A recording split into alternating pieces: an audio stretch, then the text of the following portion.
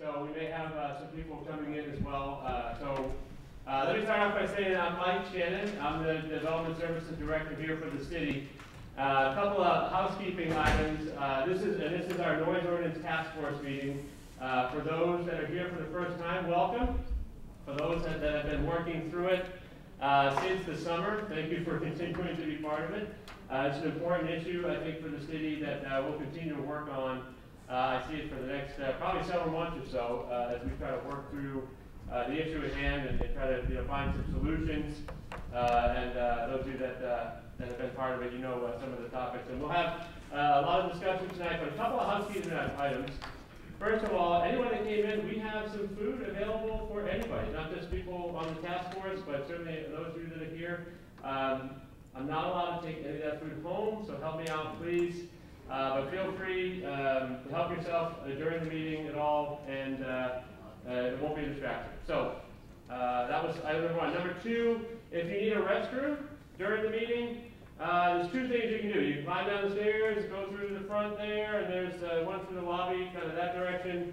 But the easiest thing to do is walk through this door, head down as far as you can to run into the break room, hook a right, and you'll run into the restroom. So just wanted to kind of mention that. Third, this is kind of something new.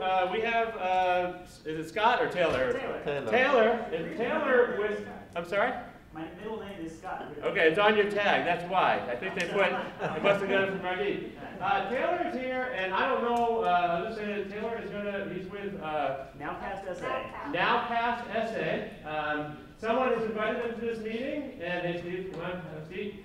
And here you're going to record the meeting. Your plan is to record the meeting for Nowcast and give it to them. Give it to them, and I don't know what happens to it. Okay. So this is the first time we've done that here with this meeting set up. So I want to make sure everybody knew that. I'm not really sure who invited them, but they're welcome, of course. This is an important meeting for us all to kind of participate in.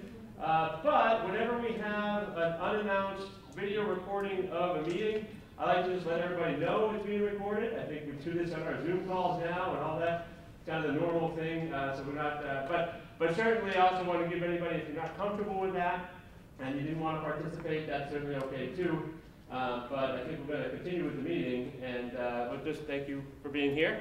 And whoever invited them, thank you if it's one of you or someone else. Maybe someone else that couldn't be here and wants to watch the meeting later. Okay. That being said, I'd like to start with, we have an agenda tonight, right? And we're going to continue our discussion on kind of where we left off. We know we have a lot of work to do. We'll try to get you out of here right about 8 o'clock. For those of you in the audience, we call you our community members. We have a task force that's been assigned to kind of work through this and on this. And they've been doing that really well. It's a challenging issue over the last 6 months. We have community members, although you are allowed to sort of listen, take notes. At the end of the meeting, somewhere around the hour and 40-minute mark, we will open it up for comments from you all. So if you haven't been here before, I think some of you have been here before, you know how it works. But the task force, which includes some of us city staff, will be looking for any input that you want to give us, okay? Now, you're not required to. I'll just kind of open it up and we'll go in an orderly fashion. But that being said, there will be other meetings like this. There will be other community meetings that are just really open to the community and the task force. Some of them will attend or not, but just to give you a format as we move forward. Does that sound about right? Everybody understand? Any questions with that format? I don't think so. I think we've had a lot of people here. Now, we do have an agenda. We're going to use, of course, the screen tonight. We're going to try to use some microphones here. If anybody in the audience can't hear the discussion, just let us know. We'll get a microphone where we need to. I will ask our task force members certainly to speak to the microphones if you can, unless you're super loud and everybody can hear you. That sound about right? All right. We got Art driving it for us. He's going to do some introductions, kind of a roll call for the meeting of the task force members that are here and present, and then we'll jump into some of the agenda. Okay? Thanks again, everybody, for being here. Please, no one has moved. Ever since I said there's food here, no one has moved. So, all right. I'll check on that food in a little bit. Okay, we'll get started. All right, we'll start with our introduction / roll call.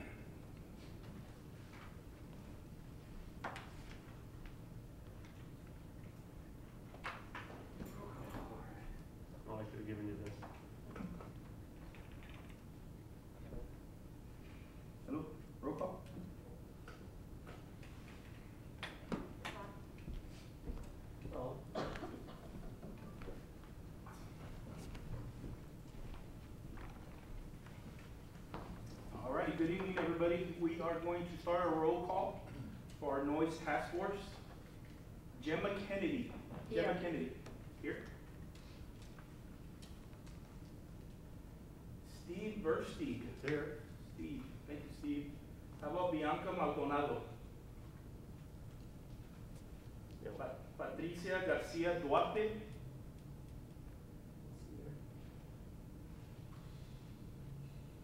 Colin Waguspak. Here.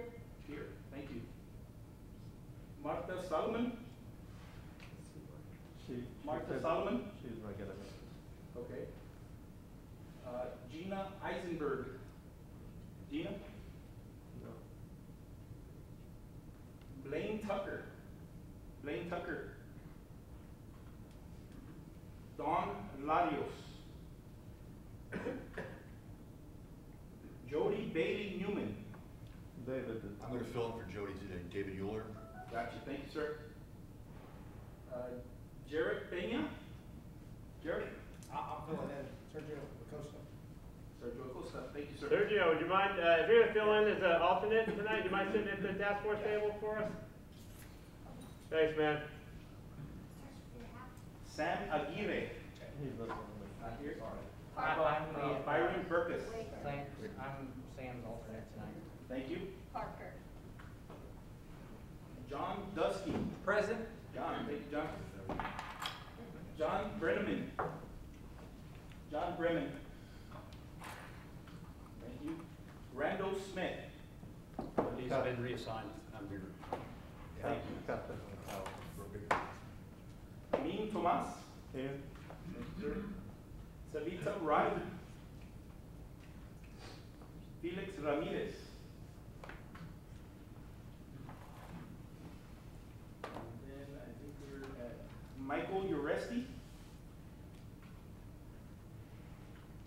Danny Liggins. Here. Thank you, sir. Jeremy McDonald. Jeremy. Paul Jimenez. Jenny Ramirez. Here. Denise Hastings should be. Samantha Wickwire. Here. Ashley Dacey. Ashley. David Dotson. David. Anissa Shell. I can fill in for Anissa. Thank you. Steve Peterson. And contact information. Steve Peterson. Barbara Akma. Michael Shannon. Here. Bianca Maldonado. No. Jimena Copa Williams. Here. Thank you. Stacy Jones. Margaret Leeds. Bo Anderson. I can fill in for Margaret. No. Bo's here, yes. Bo is here, thank you. And I'm sorry, okay, I'm sorry. I'll explain in a second. So we'll just keep going down the list, I'll explain. Marcos Barros. Marcos. David Uller. Oh, David's here, yeah, he's Thank you, filling in. David. Yeah. We have Andy Rodriguez.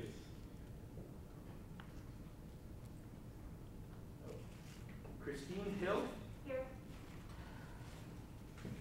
Gina Eisenberg. Did you miss? Renee Zamora. Renee Zamora.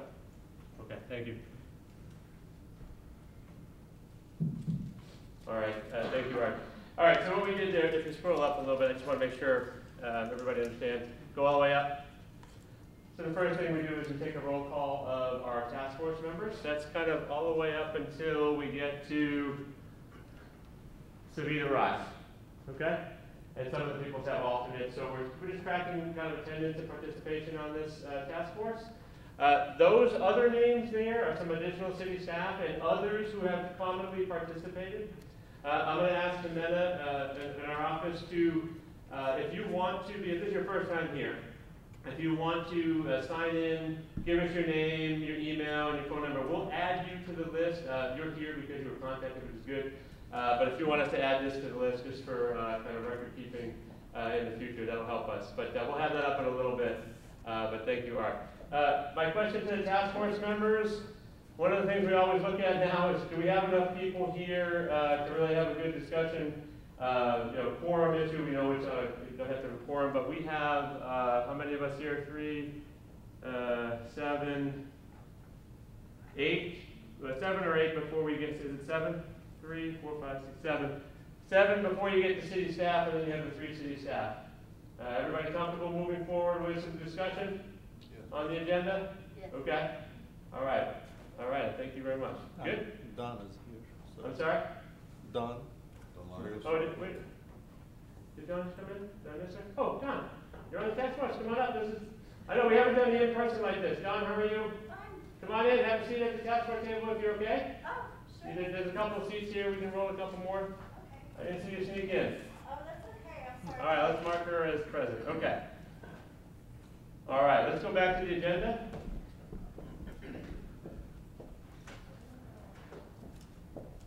All right, so the last meeting we had, the first thing we'll do is we'll look at the meeting minutes from last meeting. Those have been posted for a little while, and we just ask if there's any comments or questions on those from the task force members, or if everybody's okay with it, we'll kind of take a motion to approve, or if everybody's thumbs up. Doesn't have to be too formal. But is everybody okay with the meetings meeting minutes from last meeting? Accurately represent? Yes. Okay. I think generally everybody feels good about that. For those in the audience or the community members, we do actually post all this stuff on our website. If you missed a meeting or want to follow the history of the meeting, just go and you can skim through the task force meeting minutes. Pretty simple. Okay? All right.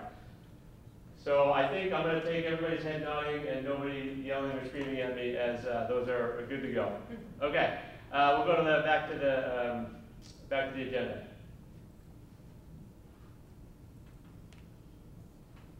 All right. So we want to take a few minutes, and I'm going to let Amin and our team go over the update. You know, we have not only this task force, but another thing that's happening in conjunction is our pilot program, which is our noise enforcement, utilizing code officers on Thursday, Friday, Saturday nights.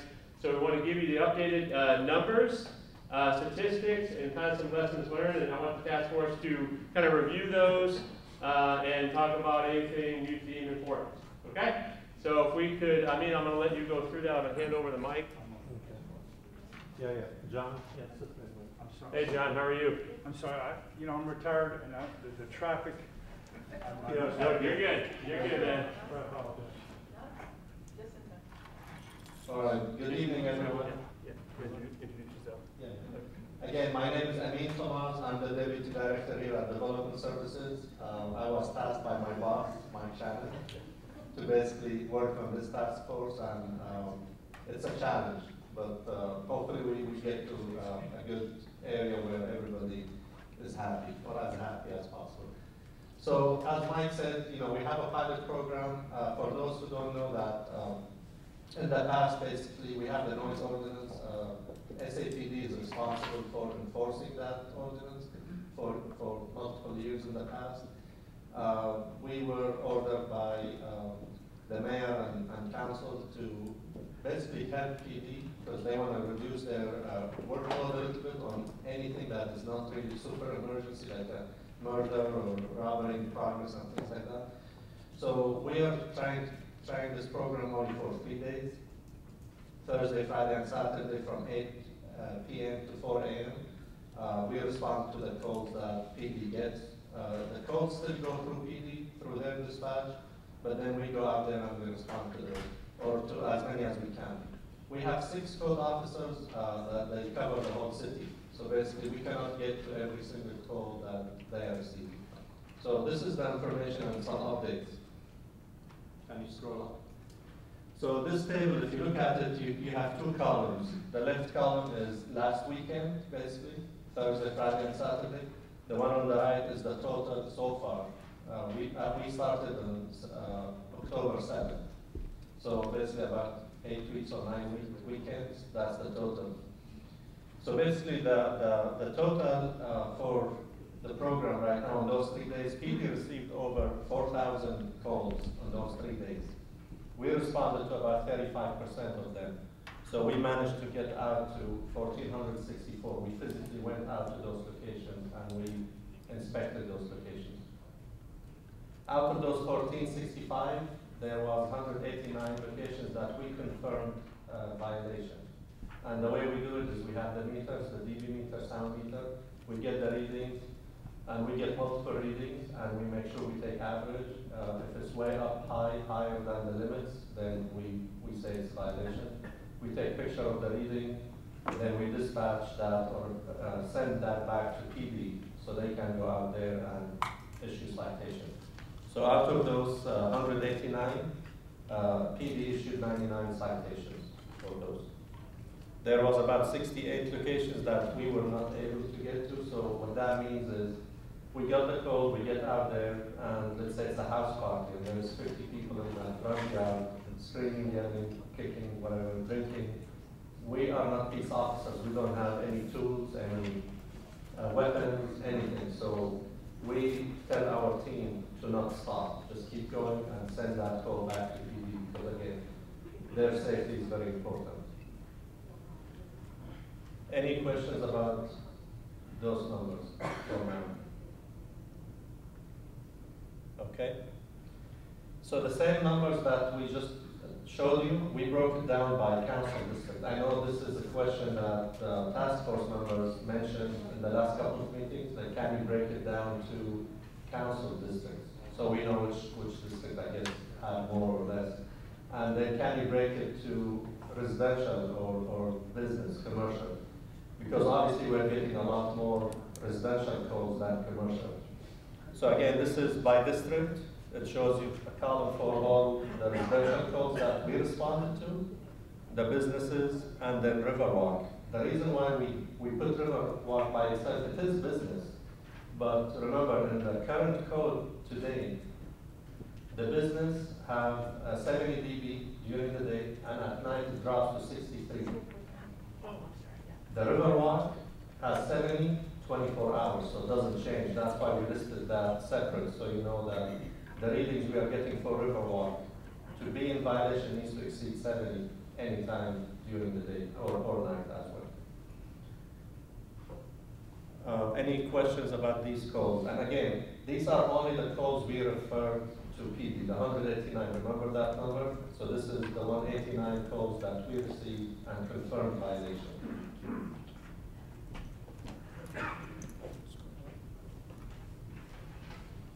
Then this one is the 99 citations that SAPD issued. Remember, we confirmed 189 violations, PD issued 99 citations for some of those, for 99 of them.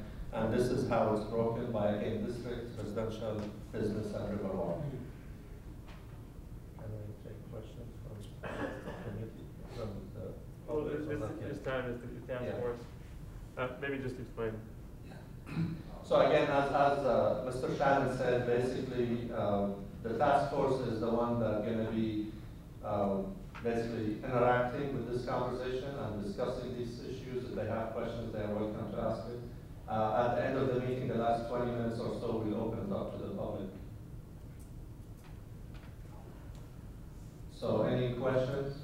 I Yes, have sir. comments for later, but specifically related to the data, if you're investigating about 35% of the calls, how are the calls being triaged to respond to or not respond to? Great question. So I don't know if everybody heard the question. The question is, we responded, code enforcement responded to 35% of the calls that PD received. How are those being triaged? How are we picking against the calls? So the way this works right now is, as I mentioned, we have 6 code officers citywide. And we have a supervisor on duty at that day. Every time PD gets a call, the first call they get from 8 p.m., they send it to us. So we dispatch the first code officer. We get the second one, we send the next code officer, and so forth. Then we line up at least 4 calls for each code officer. When I have 4 calls and they are already on another one, so that's 5 in a row, we don't want to wait longer than that. Because remember, the whole purpose of this pilot is to respond as fast as we can. I don't want to have more than 4 in a queue for each code officer. So then if additional calls come in, we tell PD, you guys handle those. So they handle them. Until we free a couple of code officers or a couple of calls, then we, again, keep stacking those in a row. So we always have 4 in a row in a queue for each code officer. So we don't pick and choose. We might get all residential, we might get all businesses, we might get mixed. We have no idea which one we're gonna get. It depends on when the call came in. I think to summarize, John, I think we're really right now looking first come, first served calls. I think part of the discussion moving forward is how would we in the next 3 months or so, if we modify the procedures, should we prioritize them a little bit differently? If the task force has any recommendations, this would be the time we could try some things out. I think for the first 3 months though, it's important to try to just get to as many as they come in as they come in. But I hope that answers the question. Well, it does, right. So if one investigator has 4 cases and they happen to be in an area where they subsequently, after his 4 or her 4 cases, there are 3 calls that come in about a particular business, but that this individual's queue is filled, then those 3 calls could potentially not be investigated if it is a first come, first serve, and then you roll it to the next group of current complaint. I would not say they will not be investigated because they're going to be transferred back to PD. Technically, they come to PD, we tell them we are maxed out right now, so they continue taking those calls and they will respond to them. So they still respond to the calls. You said that there are calls that are not investigated, and then when that person is freed up, then they will investigate current calls, or they go back to the hour or 2 before? No, sorry for the confusion. So the code officers will not investigate all the calls that PD is getting. Oh, that's correct? for sure, yes. So any calls that we did not get to and investigate, PD is still doing that. They are still taking care of those calls. So we are not saying if code doesn't respond, then just put those calls on the side. No, PD will take the calls and will respond to it. So they're still doing their job. So outside of the pilot, we are helping with 35% of their workload. But let me help to clarify, and I think this is something. This is what we're learning. So the calls that we can get to as code enforcement has one priority that night, right? That's all they're doing. They're not doing other normal code enforcement stuff. They're not tall grass or junk vehicles or anything like that. When it does, if we're full, meaning our capacity, because this pilot program it's not the end-all be-all solution, but it is, here's 6 resources, see what we can learn, see what we can do, either different, better, worse, whatever that is. When it goes back to PD, and I don't want to speak for the captain here, but they have a priority of calls. And the PD is doing other things, and you're right, it's not the top priority like it is for code at that evening. So again, that's some of the challenges we're working through and learning from. But so I think if we think about that, and Captain, did I say anything incorrect? I mean, I forget how many priority. You have so many calls that you list, but there's 5 or 6 or 7 priority levels, right? So I think that's the balance we're trying to strike, John. And I think for the task force is how do we handle that? I mean, during the pilot program is one thing, but what are we learning that we can recommend at the end to our council, our budget resources, etc. What's the best way to handle that? So, John, I think it's a good point you made out. I wrote a couple notes, but something we're going to have to follow as we move forward, and I think that we're learning from some of the data. So, thank you. I mean, I'll tag team on this. Steve? Okay, so just to understand the process fully, so if code enforcement backlog is full, let's say, then it stays with SAPD. And so now both SAPD and code enforcement are working off a backlog. Yours is limited, SAPD's is unlimited backlog, right? They're going to take care of it. You have a limit on yours. So later on, say 2 hours later, your backlog's gone. Do they never send those? If they still have a backlog, they don't send those to you because you already rejected them? That's a really good question. I do not know.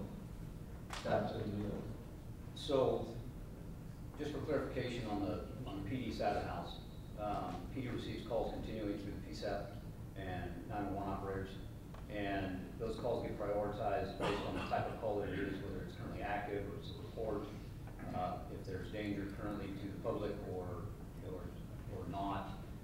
As Mr. Shannon already suggested, we have 7 priority calls. Priority ones would be something that has an active element to it, whether it be a shooting, robbery in progress, something to that effect, and there is danger to the public. That then proceeds down a list of various categories. Take, for example, like a family violence, that would be a priority 3. General disturbance would be a priority 4. Loud music is priority 7. So it's the lowest of the priority calls for us. What that means is that throughout the evening, and this is dealing primarily with evening type calls, throughout the evening, our queue for each 6 of the substations, each dispatcher will have their call filled by PSAP, and it will begin to prioritize those calls. So every time anything above a priority 7 comes in, it's going to push that priority 7 down. So even if a priority 6 comes in, a reckless driver, non-complaint, that's a priority 6 call. So that will push the priority 7 call down, and it will continually push that priority 7 call down until there's finally an officer available to respond to that call. On busy nights, that can be several hours. On non-busy afternoons, that could be 10 or 15 minutes. There's no way to predict how long that priority 7 will continually remain pushed down further and further into the queue. That being said, all of the calls that code is unable to respond to, they go to our queue, and they will eventually get responded to in some way, shape, or form. How long just depends on the business of the night and the side of town that they're on. Right, so the question was, once they're in your queue, Correct. they will never come back out to go into their queue. They can pull them back to their queue whenever they'd like. If their officers finally finish up with their backlog and they're ready to receive additional calls, then by all means they can pull them off of our channels whenever they would like. I would not recommend that they go back in call order. I would recommend that they would take the next call in line as far as what call has come in, because they're the greatest likelihood that disturbance or problem is still ongoing. If something's been waiting in our queue for 2 hours, a priority 7 disturbance, probably not still going on by the time they get there, so they're basically wasting gas and time to drive over there to find nothing. So the better option would be they get that next call that has just recently come in for the greatest chance of success in being able to record that call. Okay, sounds like maybe we don't know what you just suggested is happening, so can we? Yeah, and I'm not So sure. I think, I think we do, Steve, but I think to your point is, we need to take a look at our dispatch and how it can get back into, I mean, it's a constant moving, more calls are coming in, but I mean, if you have a recommendation, you know, that would be good, but I think through this discussion, we can take that and work a little bit closer with Captain and the dispatchers, with our field. I mean, they're on the radios all night long. But just, is it your suggestion that we make sure that if a call gets back to PD, that it still has the opportunity to get back to code that same night?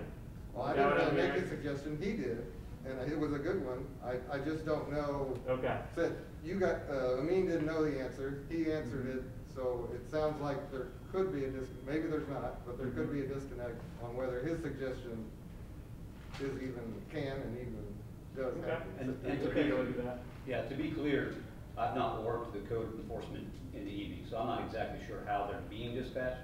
I'm just trying to explain to you the process of dispatching the call. Correct. So let me try to clarify again a little bit. Maybe I wasn't that clear. I have 6 code officers. We get, let's assume, I'm just saying, we get the first 6 calls, every officer gets 1. We get the next 6 calls, everybody another 1 in line in queue. Then we get another 6, then another 6. Every code officer have 4 in queue. I finish 1, I get another 1. So I will never be free, because I think you mentioned when code officers are completely done, what happens to the calls from PD? We don't wait till we are done. We always have 4 in a queue. And as you can see from the numbers, I mean, we are doing only 35%, and we always have something in our queue till our shift is over. So I don't think we have the capacity to take anything from them anyways, because we are taking whatever we can and we keep going. So the 4. If I have more code officers, definitely. Okay, That's well, I this didn't pilot understand program. that. Yeah, So you're saying till 4 in the morning, everyone has a 4 in a row. Yes. Okay. I mean, We keep our queue, I guess, available for the code officers so they don't really stop working. They keep going from one call to the other. I think there was a question. Yeah, and there's another thing we talked about before, and we haven't solved this yet. Actually, when they do give the violations, then SAPD gives the citations.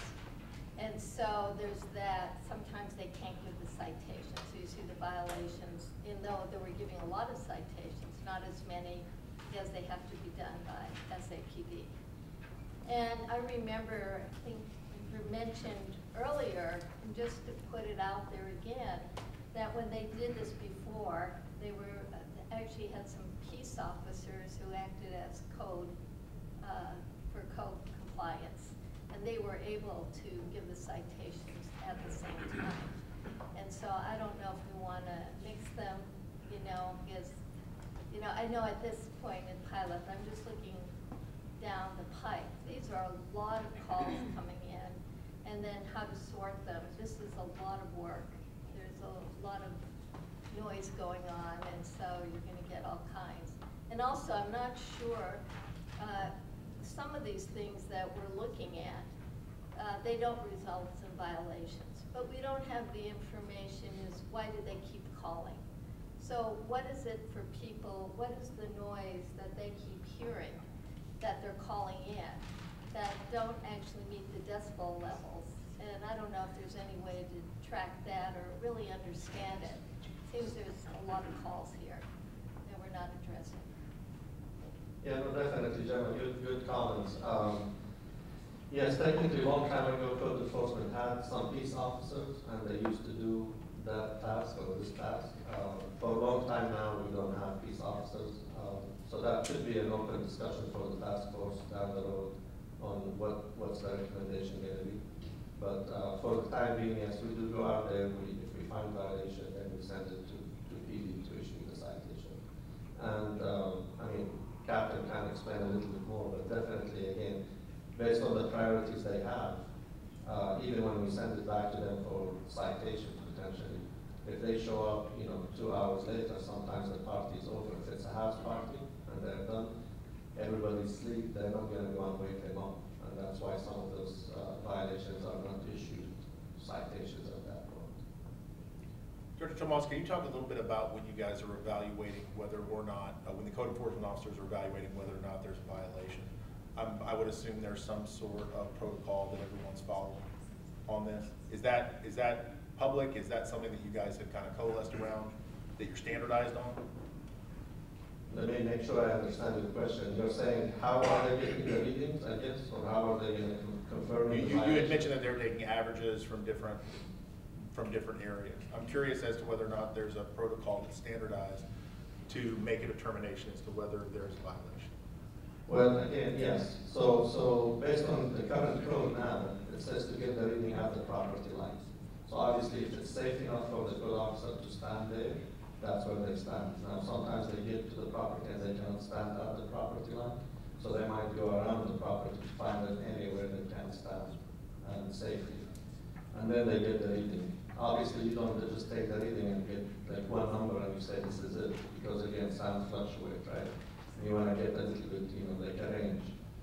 So the device will give you the number at this moment and will give you the average as long as it's on and you're looking at it. So if you wait 10, 15 seconds, 20 seconds, 30 seconds, you kind of got that range and it tells you the average. Again, if the requirement or the allowed dB is, let's say, 70 dB, but then we're getting 80 or 82 dB as an average, then that's a violation. Is this written down anywhere? Is there, in other words, is there a written protocol? Yeah, so internally, and I'll answer the question.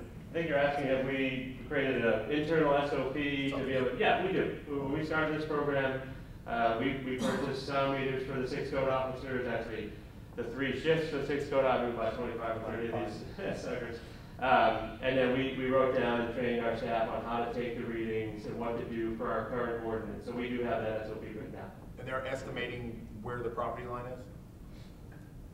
When they go out there, they take the reading. Yeah, most of them are very obvious, but I mean, we don't have a plat of the property, if you will. if that's It's an what you're estimate, asking. it's an estimate. Well, Based on field observation, I'm sure, yeah. most of the properties are fenced, or, you know, you have some kind of outline, you can tell roughly. Yeah. Okay. Now, this is good conversation, because this is important information that's helping us moving along. However, it's a time check. I'm just going to say it's 6:38, and we have several things, including some sound experts or engineers. I don't want to put words in your mouth, but just some folks that we've asked to come and talk to us. So, but I don't want to stop the conversation. I'm just it's kind of the time check, right? But there was a question. Did you have a question? Oh, I'm sorry. Colleen, did you have a question? I'm sorry. So, say it's not a house party, it's an establishment, and you get a call, and a code officer goes out and verifies that there is genuinely a violation. When the officer gets there, if he's not hearing that, can he still issue a citation? I mean, if the code enforcement has the meter readings, I would think he could still do that, is that correct? They are doing that. Yes, Okay. they can do that. They're legally allowed to do that. Thank you. Yeah. Okay. Okay. Cynthia. If we're lucky enough to have a slow night and, you know, a police officer is unlucky enough to have to do those level 7s, are they carrying the noise meters, the devices that measure decibels, are they carrying those in their cars? No, the patrol officers do not have any decibel readers in the vehicles themselves. Each substation has one assigned to it for chronic problems and for the safe officers that are community-oriented police officers that work specific targeted problems, but the patrol officers themselves do not. Yeah. All right. Any other questions or comments on this agenda item for now? I think we took down some good notes, and again, part of my job as timekeeper facilitator, right, is to make sure we get the most, if not all, of the agenda. So, okay. So what's the next item? I mean, Going to the agenda. we're going to talk about the homework. I'm sorry, the assignment. I'm not supposed to call it homework. I'm not sure why, but some people didn't like that. We asked you to do an assignment. So one of the questions, task force members, right? We've been talking decibels since day one, right? And many of us before. And I'm not going to talk too much about. We have some people that are going to talk a little bit later about it. Now, this is not a scientific study that we've asked you all to do, but we just asked you all, we all agreed, the task force agreed, let's have some fun, let's download, which is probably strike one. We downloaded an app, one of the sound apps that we found, right? The sound meter apps that you can put on your smartphone because it's easily accessible. And we asked you all to do a little homework, walk around your home area and take some readings with the app. And we just asked you to send it in. Because some of us on the task force were asking, look, 63 is too much, 72 is too much, 85 is too much, not enough, da, da, da, da. But some of us are asking, well, what the heck is that amount of decibels? Because that's what our current code uses, decibels, right? So we asked you to kind of send in your numbers. We haven't fact checked. We're assuming an honor system here, right? We're using the honor system on these numbers. But we looked at ambient noise, air conditioners, dishwashers, the washing machine, the dryer. We even asked you to turn the TV on your normal, right? And then we asked you to turn it up so that it's too loud for you, right? Too loud. Which, again, is subject to everybody's hearing, and we all know that. Look, it's not daytime, front yard, daytime, backyard, nighttime, and stuff like that. So we took your numbers. Not everybody was able to get it in, and it's okay if you want to send it in after, late. We won't dock any points for that assignment. But this is what we have so far, and we're getting average. Do we have an average? Where's the average number? I mean, it's a spreadsheet. There's always averages. All right. All right. Well, you didn't leave me the top row up there. All right. You're gonna work on that. So the first row, average. Ambient. Is ambient around, is it the 40? 40. 40, okay. And I'm not going to be able to do this without the headings. All right, sorry. Hold on. Free space, top row. Yeah, free space, top row. Here we go. All right. If you're asking me to be our expert on this, that's going to be tough. Review, is it data? Free freeze panes? Data freeze panes. View. Where are you? To the review. View. Thank you. I need someone, where is it? Freeze panes, boom. Oh my goodness. All right. I'm getting an extra cookie later. All right. Thank you. Ambient noise, 40. Air conditioning, these are averages. Just taking what you've given us, that's it. You can take it for what it means or not. It's not, don't say this is all exact. Air conditioners, 47. Dishwashers, actually I'm reading the top green. Should I be reading the bottom green? I mean, No, the top. top green, yeah. Dishwasher, 46. Some of you have quieter dishwashers. Washers, 54. Dryer, 57. TV, usually around 56. TV too loud, 70. Daytime, 36. Front yard, your backyard is about the same, 36.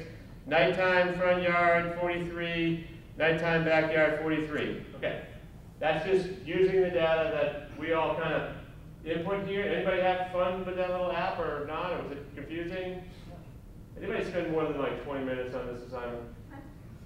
No? Okay. All right. Colleen, I thought you did. Okay. All right. Okay. Well, part of this was just to get some numbers that we see around the house. Now, is the app a scientific calibrated instrument? No. I will tell you though, our team did some with both readings. Is that up here? The 3 readings here, those are with the meter. With the meters only, okay. And we did that just to see the average. So using the calibrated meters that the code officers are using, right, you'll see the app had a delta, and again, this how many data points we're talking, but 45 versus 40, 47 to 47, that one was kind of close, but again, that's different air conditioners.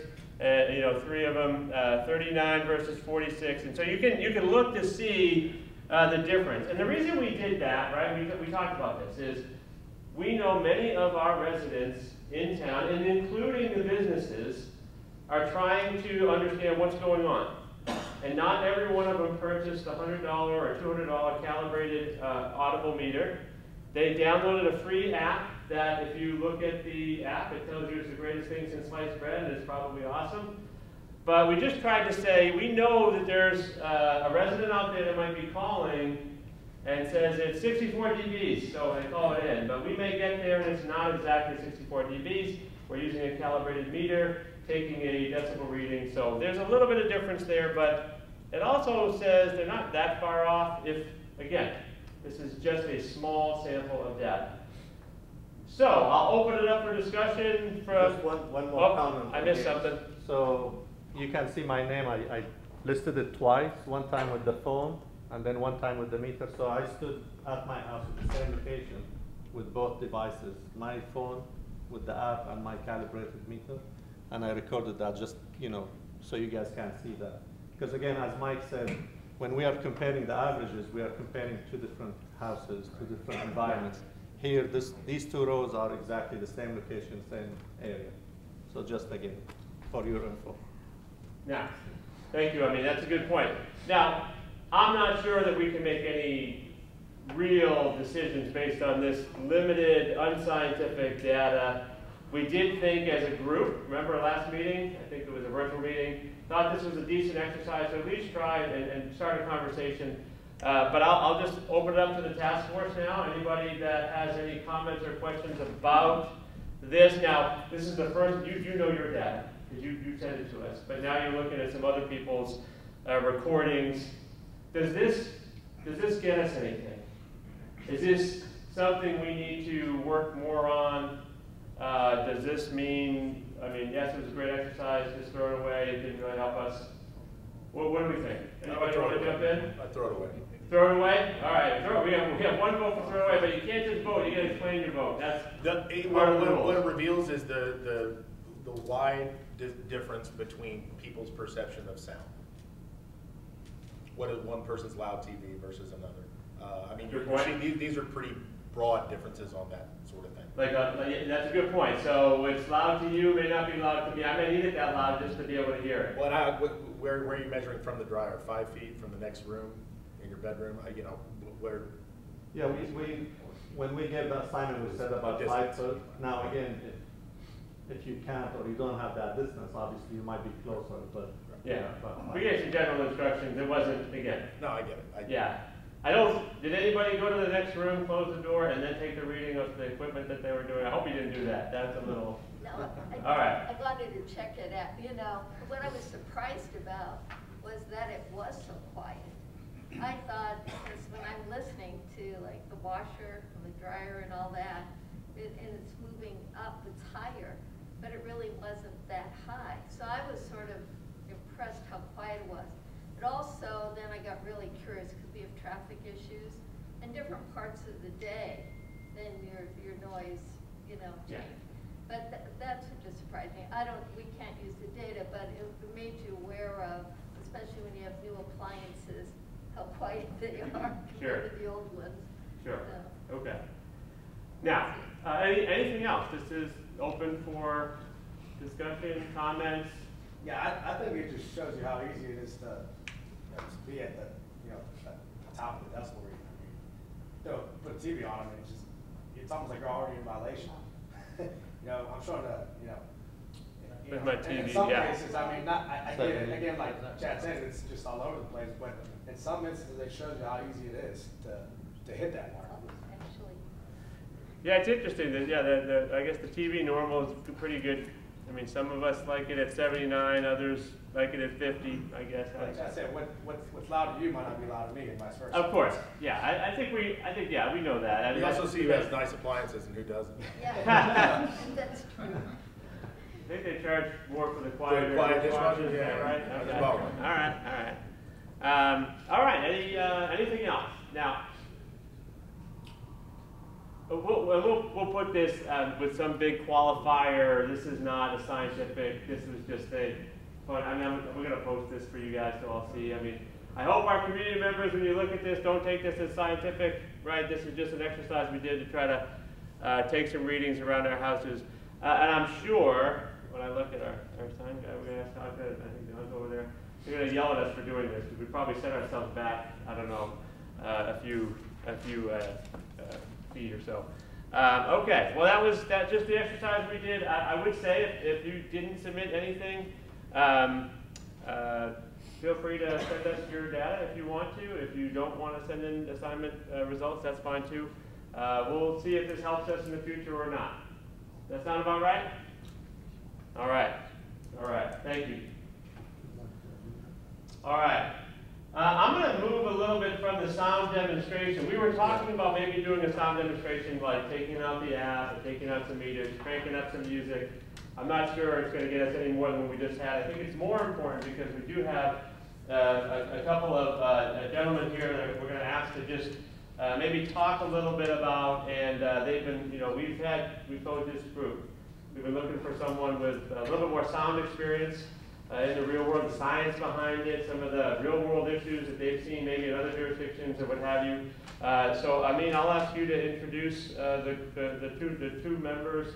You don't mind if we ask you to talk for, right, but, okay, overview. And John, you're willing to help us out, right?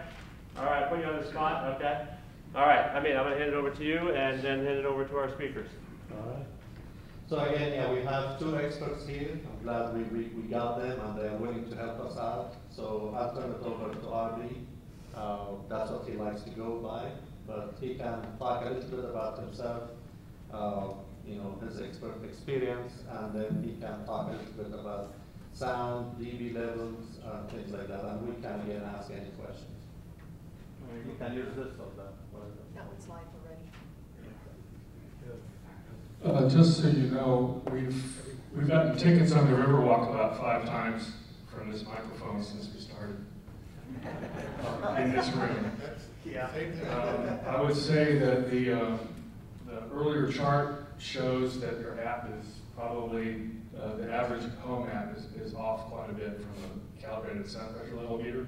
And if yours are $100 or $200, a professional calibrated microphone is about $1,400.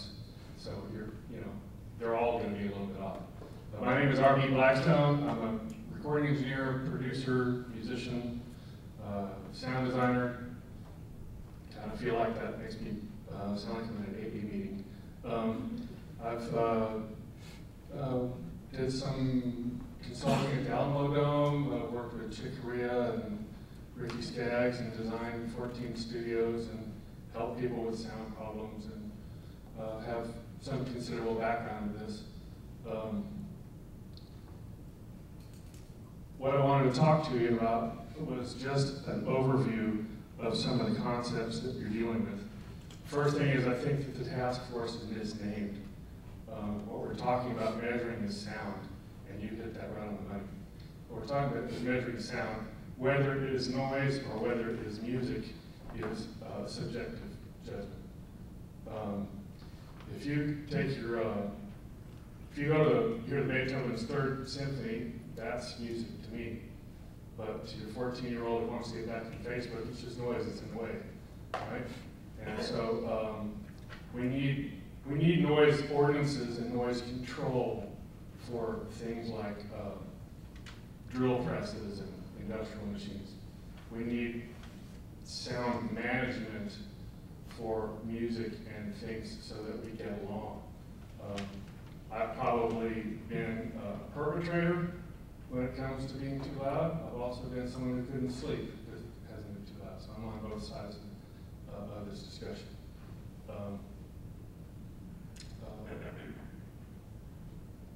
Many of your, let me see here. So the sound level meter, making a proper sound level meter measurement is not trivial, which is why it's good that officers are not carrying a sound level meter, because you have to have some knowledge of what you're measuring. If you're an engineer, I mean, will agree with this, I'm sure. If you're an engineer, it's very easy to make the wrong measurement. And the fact that those are all over the map shows that. Also the fact that statistically you have a self-selected sample of people who probably have nicer houses than a lot of people. My house at 2 in the morning on a C-weighted is 50 or 60 dB because of the highway that's nearby. And there's nothing, there's nothing we can do about that. I know people got to get somewhere, right? So sound, if you don't know what it is compression and rarefaction of air. It's not actually air moving. Sound travels about 770 miles an hour or something like that. And if it was actually wind, we'd all be gone, right? So sound is just compression in the air, and it will find a way out if there's a hole. You can put a 30 dB lost door in a wall, and if you don't seal it, it will do nothing. So a lot of the businesses that are having trouble managing the sound just need to caulk the windows. They just need to manage some of the structure, so that when the door closes, it actually seals. Sound travels 1,128 feet per minute, sea level, yada yada. And what that means is, if you've looked at an equalizer on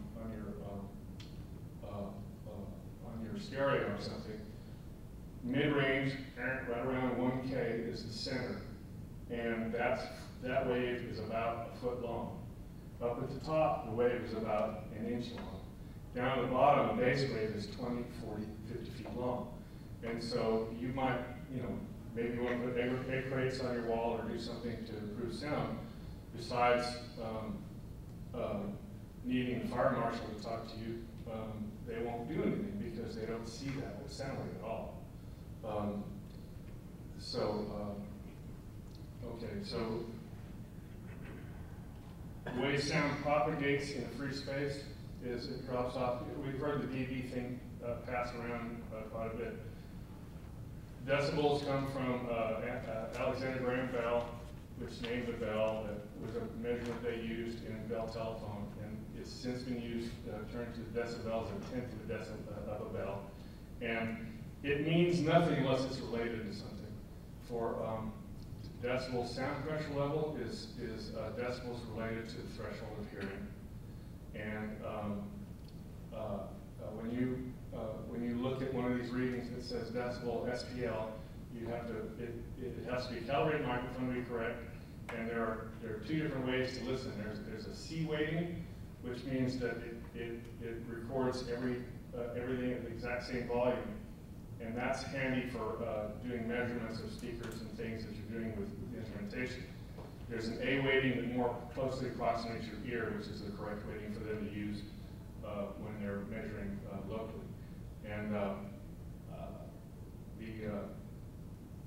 every time you double the distance from the source that you're at, the sound goes down about 60 dB. So if you're 5 foot from the dryer and you're out in the middle of a field, in a free field, and you step 10 feet away, you can see the sound level go down. And another 10 feet away, 5 feet away to 10 feet, then you double the sound. And in order to get the same amount of drop, you need to go from 10 to 20 feet and 20 to 40. So when I see noise ordinance say we measure at 80, we measure at 100 feet, but now we're going to measure at 150 feet, you aren't really doing much of anything. So where you measure the sound from is very important. I'm sure nobody measured the dryer inside the dryer, but I'm sure that's a lot louder than it would be at 5 feet, right? The way our current ordinance is written, the measurement is taken at the property boundary of the person creating the noise. Is that correct? Yes. Okay. So that means that if you're in the middle of an industrial section and there's nobody's house for half a mile, you're still judged by your volume at that location. That might reflect a noise code compliance point of view, but it doesn't reflect a community getting along with each other view. And I think that this is things I've come up to this point are mostly facts, but this is my opinion. I think that it should be measured at the complainant's boundary or the nearest property boundary that's not a city boundary, so that you actually have some measurement of how much they are affecting other people's lives, not a measurement of how loud they are 1 foot from the front door. There's a club on St. Mary's that got a ticket, and I was happy to observe it. The band was not playing. The code compliance officer wasn't before you had code compliance officers. Took a reading with a bus right next to it, and they didn't realize it was a bus right next to it. So I'm sure the reading was way out of whack based on that. I think that it would be helpful if each sound recording, each SPL measurement was accompanied by an audio recording so that you could ascertain what was being measured. There's also, I remember another place that got a ticket on a Sunday because of the noise complaint, and they weren't open. And so there are, like you mentioned earlier, multiple complaints. I don't think you're, like we would track a computer IP address. I don't know if you track the complainant's phone number. But there are some people that just make, their time to call in every day and complain about something because they don't like the idea of it. So anyway, to me, in my home, in our homes, we want to have quality of life, and we want to be able to sleep, and it's important for health. I also think that art and music are required for me to have quality of life. And so you might want things to be quiet in your home, but musicians need to get paid so that they're not homeless and they're making a lot more noise. So that's the ear and perception of sound. Sound is perceived by a person. So anything that you hear is also involves your brain. So if you like it or you don't like it, you will have a different perception of how loud it is. Maybe I'm just going to stop here for a second because I want to give some time to Don. I think you've given us some good information. And I know this is not the end of the discussion, but Don, would you mind, KB, I want you to stay. I just want to make sure we have time for a good Q&A as well. So I wrote down a bunch of information already, and I want, if you don't mind, Don, if you could introduce yourself. And again, I think it's important to have multiple people here helping us with some of these key issues, things like how sound is measured and those type of things. So Don, can you introduce yourself a little bit, talk a little bit about your experience and some key issues that you see that the task force needs to think about, you know, the science of sound, or, you know, the real life things that we're hearing. And again, we have multiple people here, both from, you know, just, you know, residents next to businesses, businesses next to residents, and in between. And then what I'd like to do is open it up for the task force to have some, you know, comments and questions. And I know, I didn't speak to KB before, I know we did. I know Don had said, you know, this is something that you'd like to be part of moving forward. So this is hopefully not the last time we see you. I think that's the goal. They are volunteering their time. They're not, we didn't pay them or anything like that. So, but then anyway, John, if I could, if you just, you could add or subtract from what we've heard, but anything you could add, but tell people who you are and what you do. I am Don Pitts. Don't throw stuff at me. I'm from Austin. I was the music program manager for the city of Austin for 7 years, and this meeting kind of brings back a lot of memories. But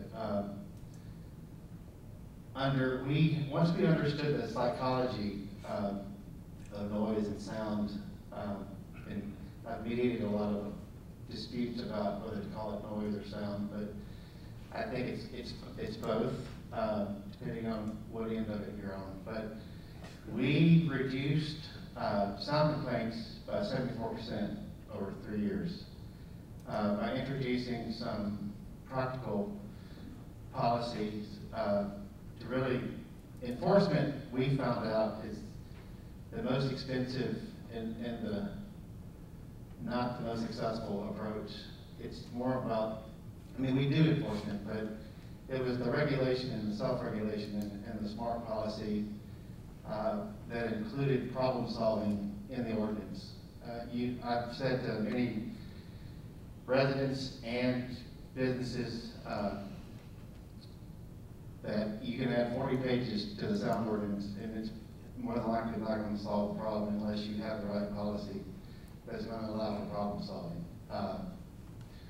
So I do, RB, I agree with the sound is very complex, and I think the challenge that cities have is how do you regulate that? And because I think what I sense tonight is from the conversations that there's a lot of expectations now about enforcement. I had one other person besides me that worked in my department. And we had to review and sign off on 227 outdoor music venues, as well as about 500 special events a year. But it is possible. I mean, there is the neighborhood associations and the venue associations in Austin are now 95% thick as thieves. So there is hope. So. All right, thank you, John. But I will say, well, RB brought up a good point on the measurement, where you measure it. We debated, I think our ordinance in Austin is the same measure from the property line. This is where I think self-regulation is key. The challenge with doing it from the complainant's property line, we found out, we tried that for about 6 months. The judges came back to us and said, we're throwing out every case because they've got good attorneys that says, how do I know it's not this, or this? It's hard, it's a challenge. Thank you guys both for being here. Thank you. All right, thank you, Don, and I'm sorry, RB. I was at a home delivery meeting today, so sorry about that. All right, so the purpose today, as the task force has asked us, is to search out and see who's in sound, who knows some of the issues, not part of this group, you know, a sound scientist, someone who's been in sound, and we wanted to bring them here today just to have some conversation, or at least be a sound, I won't say it, I almost said it, a sounding board, you got it, I know. To be someone we can throw some questions at, or maybe help us ask the right questions so that we can do some research and get some answers. So I'm going to really open it up. I mean, I really do thank you guys for being here, and I really hope, I mean, in some conversations we've had, I hope you'll be part of this with us. The task force is really trying to get as much information as possible so we can figure this thing out but I think you both agree, and you both said it a couple of times, it's very complex, which we all know. So I'm gonna just kind of open it up. I saw John, and okay, I got a couple, I'm gonna go this way around the room. Can I start with John? Is that okay? Either one of you, you know what, respond to this. Sound, the main problem we have in our area is really the bass and the vibration. And that's not necessarily measured by the decibels.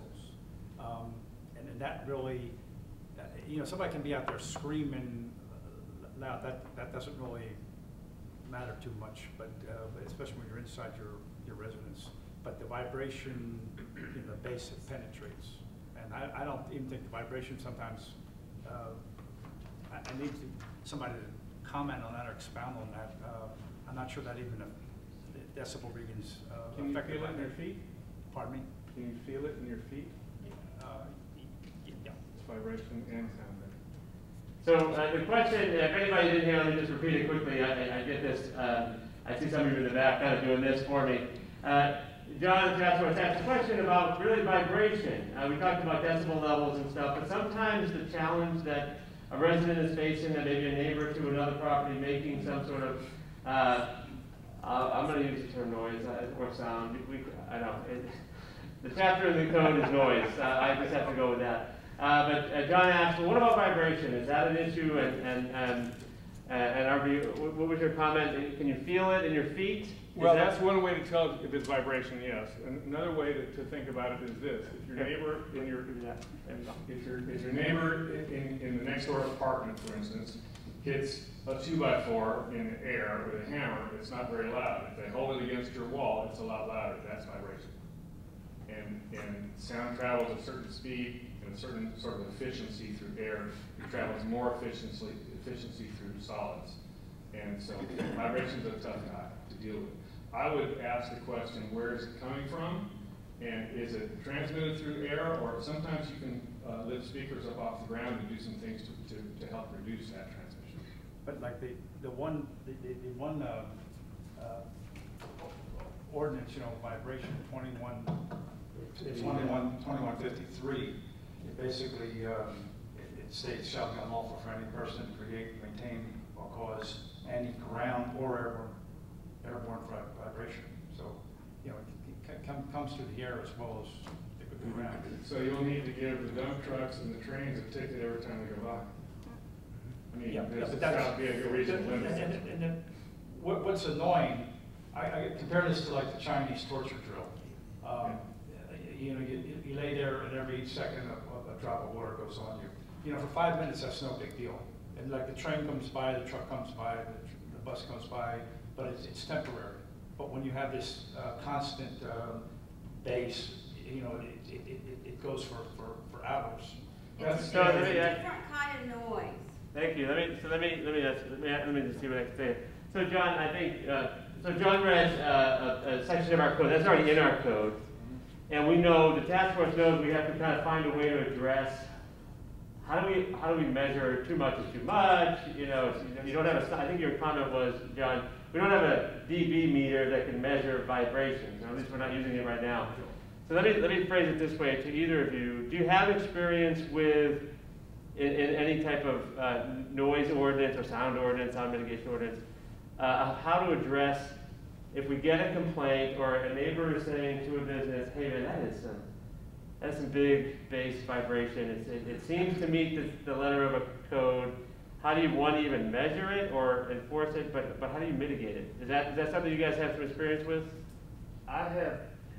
There's been several situations we had downtown where the buildings were. This is in Austin. It's in Austin. Okay, thanks. Where we had the sound vibrations. One building was up to the 6th or 7th floor, and the other one was up to like 12 or 14. One of them was an easy fix. It was when we researched to find out where the source of the sound was. It was really a simple fix of just decoupling the speakers from the wall and setting it on rubberized stuff. And the other one was a little bit more complex, but we wound up solving it. But the policy that we installed was the sound impact plan, so that everyone has to have a permit.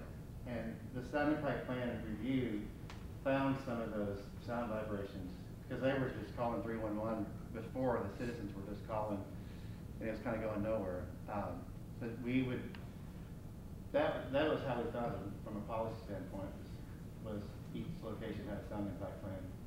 So I'm going to take this. So vibration is fairly domino. I think everybody here knows. That's one of the issues that we have to try to tackle. I mean, the CCR tells us to tackle that. What can we do to improve if there is a vibration complaint or a confirmed violation, even if the code stays the same today, or if it's tweaked, whatever that is? Not only identifying it and calling it out, right, but also maybe some sort of mitigation plan in the code or requirement. So that vibration topic is one of the main topics we have on the list, John, and the task force. We all know that, right? Of the topics we have to continue to go through. Probably one of the more challenging ones, but I think, you know, that's going to be some conversation, and John, I'm going to kind of put it to, we're going to have to, we're going to solve it tonight, but I'll look to some of the business owners at the group is, if someone complains, hey, your bass or your vibration is really out of the norm or something, what would that conversation, or what would that enforcement, or what would that mitigation look like? I think that's going to have to be part of this discussion as when we get to that topic. Is that about in the realm of what you're kind of identifying now? And you guys, I think, Don, you talked about that. You've had some experience with that, and I mean, you've been in sound for forever. You said, I mean, it's not just about the noise. You said noise and vibration. Is that about right? We have to find a way to address that a little bit. Well, we both were talking. He mentioned decoupling. That's what lifting it off the ground was. It's really, I just put a different term on it. Yeah. And it wouldn't be bad if the task force had a group of people that could come help diagnose the problem and work together to solve it. Yeah. I also thought it would be nice if the sound, I would like to do a ride along with them one time actually, but it'd be nice if there was a community advocacy kind of group that would go with the people measuring it, and then you would have somebody who is with them who says, yeah, it was annoying. And whatever the number was, it was annoying, they need to fix it. Another annoying, like annoying is another difficult term, right? What's annoying to me may not be annoying to you, but I know what you're saying. Okay. Don, I'm going to go to you next. Okay. And RB and Don, thank you so much for being here today. Oh, no, no, no. Thank you so much for being here today, and I appreciate you all and your expertise. And that's, you know, touching upon what RB was just saying. If we were to look at the list of the frequent calls, the calls that are made frequently on specific businesses, I would guarantee that it's the same businesses over and over again. Why can't we hire these consultants to come in and whether do a ride-along or consult with these businesses and help them to figure out how they can improve, whether it's their speakers, their sound system, their wiring, whatever it is. And let's solve the problem that way. And that way everybody at the end of the day is happy. I mean, we all have to coexist. And us going back and forth, it's not helping. Let's find some solutions. And I think having these two experts, it's a start. It's a great start, and I think it can really help us. So, thank you, Don. So we talked last meeting about, and we gave an update of the summary of the data, right? We talked a little bit about grabbing the detailed data and certainly identifying some properties, both residential or commercial, right, businesses or residential, that maybe have the largest number of calls in or confirmed violations, right? So we haven't really decided what to do with that yet, but so Donnie, do you think we should take a look at that and find some, I don't know, I'm going to call it examples of some that have gotten more than one call or more than one violation, and see if we can use that as part of a plan to mitigate what the real issue is? Is it as simple as turning down the volume, or is it some other techniques that, well, and again, that they talk about? You know, I assume that there is a specific placement for speakers and wiring, and you know, again, they are the experts. Sure. So why don't we have them consult with the city to help these people that are getting cited? I mean, you know, if it's the same people getting cited every single weekend, how is that helping anybody? How is that helping us? Yeah, I agree, because you know, I'm in an area where there's a lot of other businesses around me. I have a highway next to me, and I've been signed multiple times. So it's like, they could come in here and say, you know what, it's not 100% you, it's 25% them or whatever. So just trying to help identify, except the problem, I mean, and so right now, I just feel like I'm being targeted. And it's because when I have 5 other businesses around me, maybe get off the same amount of sound, and sound's traveling. So, Sergio, to that point, I have one of the businesses that I have is a 1,400 person capacity music venue. Yeah, I can see that. I think that if the issue is, are there treatments and things that we can do to achieve better harmony in the neighborhood? I think that self-serving, I think you'd be pleasantly surprised at the number of business owners that would take reasonable steps to do that. Not all of them, but hopefully the good actors can outweigh the bad actors. My problem is going to be taking these steps. Is it going to do any good? The steps that I take, are they offset by the fact that people need to caulk their windows, or that we're adjacent to Tobin Hill? It's a historic neighborhood. A lot of those buildings don't have insulation. They're old houses. I live in an old house just up the street. I guess that part of my concern as a business owner is, are we trying to address residential concerns on a one-off ad hoc basis? In other words, I don't want to use the term fighting battles, but are we fighting 50 different battles with 50 different people in the neighborhood, with 50 different houses and 50 different perceptions of what's loud and what's not? I really am glad you guys are here, because I think if we can get to a point, you know, Mr. Pitts referenced it. I mean, the calls and the citations, it's just this silly cycle, and it's wasteful, and it's not really, it's trying to treat the symptom without really getting to the bottom of it. I do think if there was something that that we could collaborate on that said, you know, we are going to do sound treatment, sound baffling, all this sort of stuff, I think that you'd find a pretty receptive audience on the business side. And I know from some friends in Austin that a lot, the music venues in particular near downtown, they had to meet halfway on a lot of things. And some of it was time, some of it was treatment. Speaking for myself, we'd certainly be open to that. I mean, I think that's, to me, that makes it feel like we're moving towards a solution and not just continue to butt heads. I was struck by the number, the percentage you talked about. Your cases, your calls dropped by how much percent after you started it? 74%. Well, and it's not the enforcement piece, but it's the policy piece and the going and evaluating businesses and working with them. So I'm with you guys. I mean, in terms of that sounds awesome. Hold on, so I'm going to get to Fargo, and then I'm going to come back to you. But before we do, I want to make sure my staff understand, because I think the task force, you hit on something, Jen. I want to say, the fact that the perimeter around you, let's say the properties around you, and what there was an industrial example, was that you, Don? Oh, I'm sorry, Harvey. So there was an example of, well, what if the homes next to you are built a little bit differently and they're not, I think you said caulked and insulated. I think it's going to be a challenge for this group to come up with some recommendations that are, I mean, this is a city noise ordinance, right? Sound ordinance, noise ordinance. So how do we come up with some either policy, procedure, rules that can be consistently applied? I know that's one of the benefits of doing it around the property that's creating the sound noise. So it's consistent, no matter if it's a brand new insulated home that meets today's insulation standards or a 100-year-old home. But I'm just putting a pin in that, right? So that's an important piece of the equation. But I know my team is going to have that on our notes. But something for us to consider. I think I was going to go Parker and then back to Sergio. Is that right? I wanted to respond. Oh, Harvey, you wanted to add something? There's one, somebody says that as easy as turning it down. And I think part of I said that, I said, you know, this is well, I know, this is a very common meme, so I want to address it. When you have your stereo at home, you are in complete control of your volume. You can turn it down. It seems like a really simple thing, right? But I'm sure he's dealt with this. Those guitar, talk to the sound guy. You can turn the guitars down, and the faders are all the way at the bottom. They're already off. So some of this noise, can we all get along kind of program, what I think needs to involve musicians understanding how loud they are off the stage, because until the guy that you want to pick on, who's at the soundboard, is actually producing 80 or 90% of the sound in the room, he's not in control. You can turn the PA off, and the drums and horns and guitar players, can be way louder than the PA, and all the guy up front is doing is trying to get the voice up enough to where you can hear the words. So it's a multivariant problem, and Yeah. not one not. Thank you for that.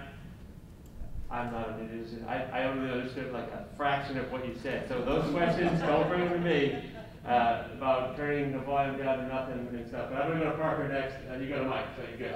Yeah, so I think with remediation, the city needs to bear the burden of remediation, not put it on business owners, because the city has created the problem by approving the COOs of properties that are adjacent to residential homes that have been there for 100 years.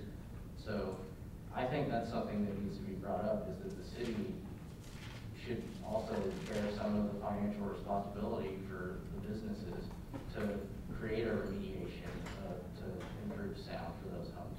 Some of these homes, you know, there was a real estate office and then a dog groomer, and then over time it became a nightclub and a bar. And so you have these people that have been in these homes for, you know, years and years before those businesses were there. City approves these businesses to operate with amplified music, and it changes the entire, you know, just quality of life for those people in those homes. So I think it's a burden on the city to help the businesses improve remediation. So it's not just on all the businesses. Sure. Okay, and thank you, Parker. We wrote that down. I think that's going to be something for the task force to talk about kind of more. I think that's we may have heard a little bit of that in some of the previous meetings, but that hasn't been elevated a ton. So let's make sure we keep that as part of the discussion. I was going to go Sergio, Well, I just and then Gemma, and then. wanted to touch upon something that Parker Well, mentioned. I know. Hold that. I want to give everybody. We're going to get to everybody. Okay. But I did say I was going to go Sergio next. Gemma. I'm going to go Sergio, Gemma, and Don. You can let. I just wanted to You'll pass? clarify my Okay. statement. I wanted to clarify my statement. Gemma, is that right? If I let her clarify the statement, you good with that? Always good. Okay. Thank you, Gemma. Thank you, Gemma. And I'm going to give right back to Gemma. When I stated that, you know, we could hire the consultants to come out and go to these businesses and let them know, you know, this is what you could work on. I'm not talking about now having the business pay for, you know, astronomical fees to get new wiring, new speaker system, new sound system. I'm talking about them just advising them, this is what you could do. Maybe, you know, this speaker is in the wrong place. Maybe you have it pointed in the wrong direction. I know there are ways around it, because the last thing our business community needs is now this new burden of having to buy a whole new sound system or wiring. So I just wanted to clarify. I'm not saying, you know, let's make the businesses pay. Okay. I think that's good clarification. I think I had that, but it's good to make sure it's crystal clear. Gemma, you have a mic right there. You're good. Right. So actually, I was fortunate I found the article on the Nutty Brown Cafe in Austin, which led me to what Don's work has been. And it's really interesting because we're looking at trying to mitigate noise across everything, neighborhoods and stuff. So it's just not, you know, the bad bars or the good bars. It's having this knowledge of where to place speakers, or, you know, really how to look. And I know in Austin you've done that, and that's why you've got less complaints. You really looked at it from a broader way, and how do you mitigate noise? What fascinated me too was, yes, noise does sort of decrease, but when you look at it, like I know in the Nutty Cafe, when they look, why are certain houses get the noise and others don't? And so sound travels in a very complex way, and we need to understand it. Just gonna say I live in a residential, but the noise we get because I live in a park, and so the sound crosses a golf course and a river, and you can sing along in your home. And so, and it's a stone building, you know. So for different ways, sound really does travel. And where to measure it, how to do it, how do we make everyone, you know, at least sing a little bit kumbaya here. And it fascinated me how just by replacing speakers in a different way or pointing down. We'll go for the businesses. Neighbors, the mixed uses we're doing. Are we really having the correct construction in the building if you want mixed use, you know, for the neighbors upstairs so they're not complaining? I don't know what to do with neighbors in neighborhoods and partying, that's sort of beyond me, but I think we'd welcome your help. Thank you. You're experiencing a really cool thing. You know how people say you can always hear well over a lake? It's because sound continues to bend back down towards cold. So what you're hearing across the river and across that is that same effect of being on a lake. And that's not something a person who is making sound has anything to do with. Okay. Thank you, Gemma. I think, Savita, you had your hand? Okay. I'll give you this. Thanks. This is Savita Rai. I'm with Eagle. I just want to remind the task force the focus is not exclusively on businesses, it's across the board.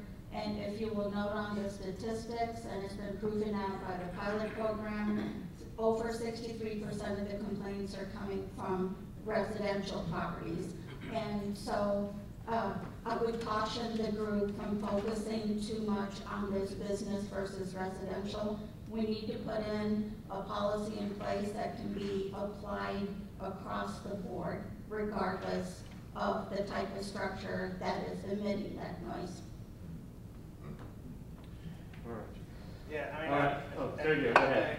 And I agree. Just use the mic. But I think, again, I'm in an area where it's becoming a lot denser, and it goes back to what kind of, urban, nightlife or culture we want to live in. And I think a lot. It seems like everybody kind of agree that hey, let's use this as fact finding. Let's use it to collect data. Let's get professionals involved. And right now, it seems like businesses are just constantly getting cited or constantly getting attacked, or we're constantly being targeted. And so I think maybe shift the focus is to, hey guys, let's work together. And because like Chad said, I mean, 99% of us are willing to work with our residents because we rely on their business to support us. That's how we pay our bills. And they come in and work with the city, and I think there's a middle point there. Sure. All right, I'm going to do my little time check. Right, we go about 7:30. Typically, we do about 7:40, and then we've kind of bled into we bled into the questions from task force members. But we got about 10 minutes left of that. Then we're going to open it up to the community to offer any comments, and then try to wrap it up by the 8 o'clock so everybody can get home. All right, so just a time check. That's all it is. Just a quick clarification to Don. I'm gonna ask you to do this. We should have a mic up here for you. Just a quick clarification to Don. Did you say in Austin you are permitting, or they are permitting? Yes, the music office. Music office. We were given the responsibility to do all the sound permits. So permitting is in Austin? Yes. Okay, because that was very extensively discussed and dismissed so far, so we'll come back to that. Thank you. I will ask. Thank you, John. Just to clarify, John, nothing's been decided by this group? Nothing's been decided. All right, we worked hard for several months. Correct. So nothing is on the table or off the table, whichever way you look at it. So, but I think the permitting issue, as you just mentioned, is something that, I think there were some other cities, you said Austin, and when we started the discussion, Houston has some form of it.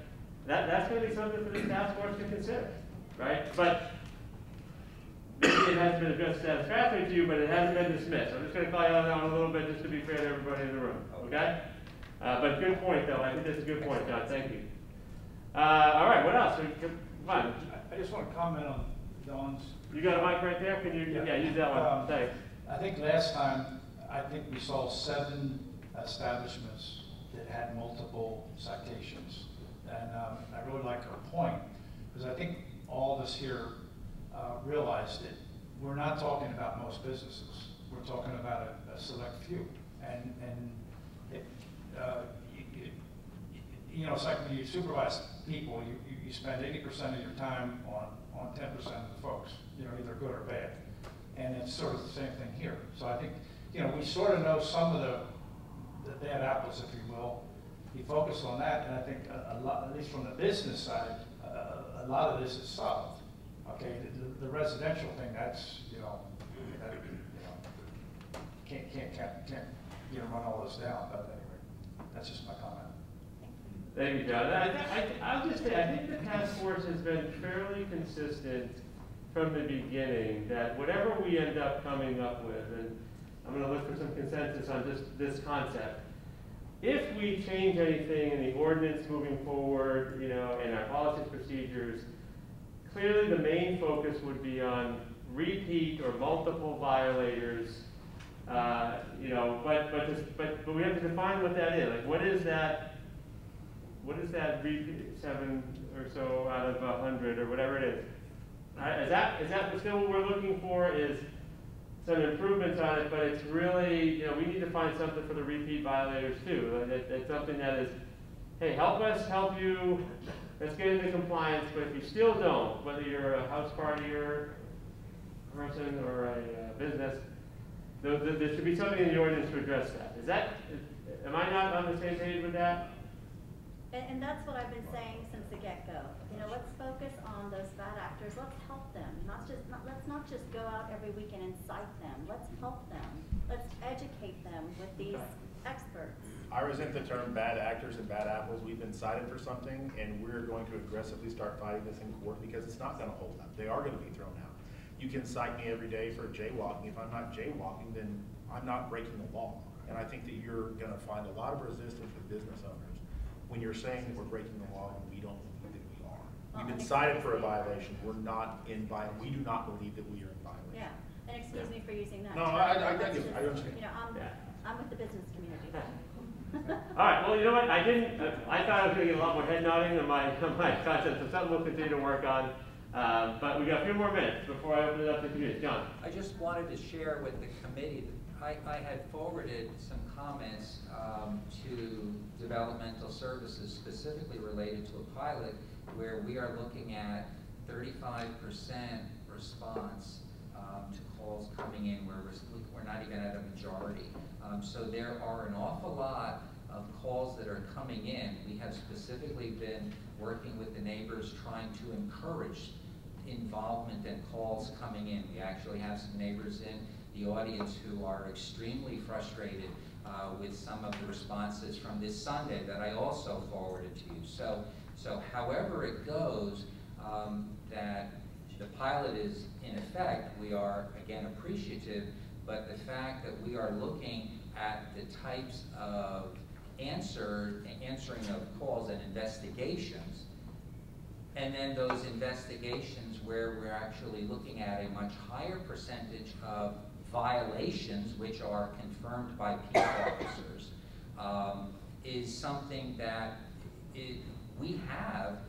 There are an awful lot of numbers here, and we need to be appreciative of that. The frustration with the neighbors where this past Sunday, 3 separate neighbors with 3 separate calls in, each of them with responses absent the pilot program where we don't have officers to send out meters, led to significant numbers of frustration. So again, not using the term bad actor, but for the businesses here, we would love the help of the businesses to interact in moving forward. And there are neighbors in the audience. I saw two, John Parker. Okay. Part of the problem also is that the business owners aren't always there. So a lot of times it's somebody managing the place. It could be a new manager, and they're going against the business owner's wishes. So then you have the business owners being punished also for a bad employee. So that's true, but ultimately, I wish, my managers, if they did everything I wanted all the time, my life would be a lot better. But at the same time, I mean, I would say very seriously to residents, I'm accountable for that. They're answerable to me, and I have to. Yeah, I mean, I don't think that I can pass the buck to them. I appreciate you saying that, and yes, it happens. I mean, in particular, you telling a DJ to keep it, telling a sound engineer or what he was describing earlier in that scenario, a band that's touring from Los Angeles who's, got a manager who's an egomaniac and wants his band's music up louder and they're doing it without our consent. I mean, things like that happen, but I would just say as a gesture of good faith that it's on us to do better to the residents on that. It's not enough for me to say, well, that was my manager, that wasn't me. I had my feet up in my quiet estate, you know, while you guys are doing it. I just want to make a comment that I mean, that's the wrong term, but, you know, if it's annoying to a number of folks, and you're welcome to, you know, say it's not. I was handled a lot of sexual assault stuff when I worked, and you know, I heard this over and over, especially, I'm picking on males here, but I didn't sexually harass her. Well, it's not what you thought, it's what the lady thought. Okay? I mean, you know, I would agree with that. Well, sexual harassment, just because I don't think I'm sexually harassing somebody, it's really not what I think, it's what they perceive. Yeah, we'll let the court figure it out as we will. It's the same thing there with the annoyance with this noise and vibration. Okay, so. All right, we can find time for one more quick comment. If anybody wants to take it out of the task force before I open it up to the community. Anybody? No one wants to be the last speaker. I think something we also got to consider is, you know, what if it's not really the music that's making the noise? You know what I mean? It's not. Something we got to think about is what if it's not the DJ or the band making the noise? Okay, so. What would it be? Give me an example. So, for example, say, you know, I can fit 1,400 people, I can fit, you know, 1,000 people in my establishment. I get an enforcement officer to come and take a reading, but all the noise is coming from the people talking. Or a car driving by. You know, so I think it's that I feel that there are instances where that does happen a lot of times. Sure. So. I mean, I think that's something we need to consider. Like, how are we going to address that, you know, as we move forward with either enforcement with the current ordinance, we tweak the ordinance, right, all that other stuff. Okay. I know, good. Oh, one quick comment. Yeah, one more before we get there. You have like one more minute. There you go. Quick, all right. Think back the last time you went to a macaroni grill or a restaurant and you left and your voice was tired because you were been yelling back and forth. That you don't do that until 86 or 88 dB. So that restaurant, you know, of which probably 85 or 90% of the sound was people and dishes and not music, is an example of something that would have blown by all of these noise violations. And you went there voluntarily. But that noise wasn't at the property line. That doesn't make any sense to me. That's nonsense to me. That was my comment as well. So that's inside the establishment, not outside and not at the property line. I'm just saying what it is that you perceive. My family I know what you said. I just don't think it applies to anything we're doing. Yeah, but you also think about patio bars. I mean, that's the thing. You're not closing off the patio. Well, okay, I see that noise can talk to us. I understand. And first of all, thank you everyone, and thank you John, Harvey. I mean, I think having a little bit different perspective, experience, expertise on this issue, I think is going to help us. It's already challenging, but this is the time of the evening, and I feel like I'm locked in. I'm going to try to talk to our committee members that made it in here. All right, so we have time, and Rick, you raise your hand first. Okay, we're going to, if you're in the area, just give me a nod, raise your hand, and we'll try to get you a mic. And we'd love to have some comments for the group, and for us to help move this along in the next couple months. So I have done a little research as well in this because. Rick, can you just say your name? Oh, okay. Rick Schell, Tobin Hill. I have done a little research on this as well, and I've taken a look at some different things. One of the things that the task force needs to consider in their discussions is that when you increase decibel level by 3 decibels, you are doubling the energy that is being emitted from that sound. And so, you know, it doesn't sound like a lot. 3 decibels is not big of a deal. In the example that we were looking at earlier where you were in an industrial complex, for example, if you have one machine working at 90 decibels, you have another machine that fires up at 90 decibels, it doesn't double. You're now operating at 93 decibels, right? Because it doubles for every 3 decibels that are being used. So it's one thing to think about with the task force is to make sure that when we're talking about levels and measurements and those types of things, that you're talking about the energy that's being displaced outside of the property that's being evaluated, right? And so if they're at 70 or 75 or 80 decibels at 11, 12 o'clock at night, the house 3 or 4 or 5 houses away is still likely to feel the effects of that sound and that energy on their property, even though the decibel reading will decrease over that space, which is what you were talking about. So again, it's just one of those things. You know, the fact that you all are investigating 35% of the calls, that tells me that if we were to reverse engineer that and multiply the number of citations and the number of calls being actually cited at 100%, that number would be significantly higher. And I'm not sure that that's necessarily what we want. We would much prefer to have folks working together and trying to find the solutions. But right now, that's what we've got. And so I think that the community is still expecting that those enforcements are going to occur. I was disheartened to see that 189 instances were not cited because I think that would have maybe raised some eyebrows or some thoughts on things. Thank you, Rick. Oh, I'm going to come back to you. I saw his hand first. Is that all right? There we go. Hello, Thomas Potter. I see a lot of good business owners in here. I'm a business owner, and I'd like to talk about the task force and something that happened a few weeks ago. There are several businesses, and I think you were talking about this too. There's several businesses right across the street from us. Okay, not to mention the street that I'm talking about is Broadway, and it's a very busy street. We've had sound testing with experts that have gone around and done all kinds of sound testing around our business because we always work with the neighborhood. We built a big wall in the back to keep the sound. I invested in a $10,000 sound system that we can totally control, and my staff has no access to it, so the staff can't turn it up. We set it where we want it. We do everything we can to work with the neighborhood.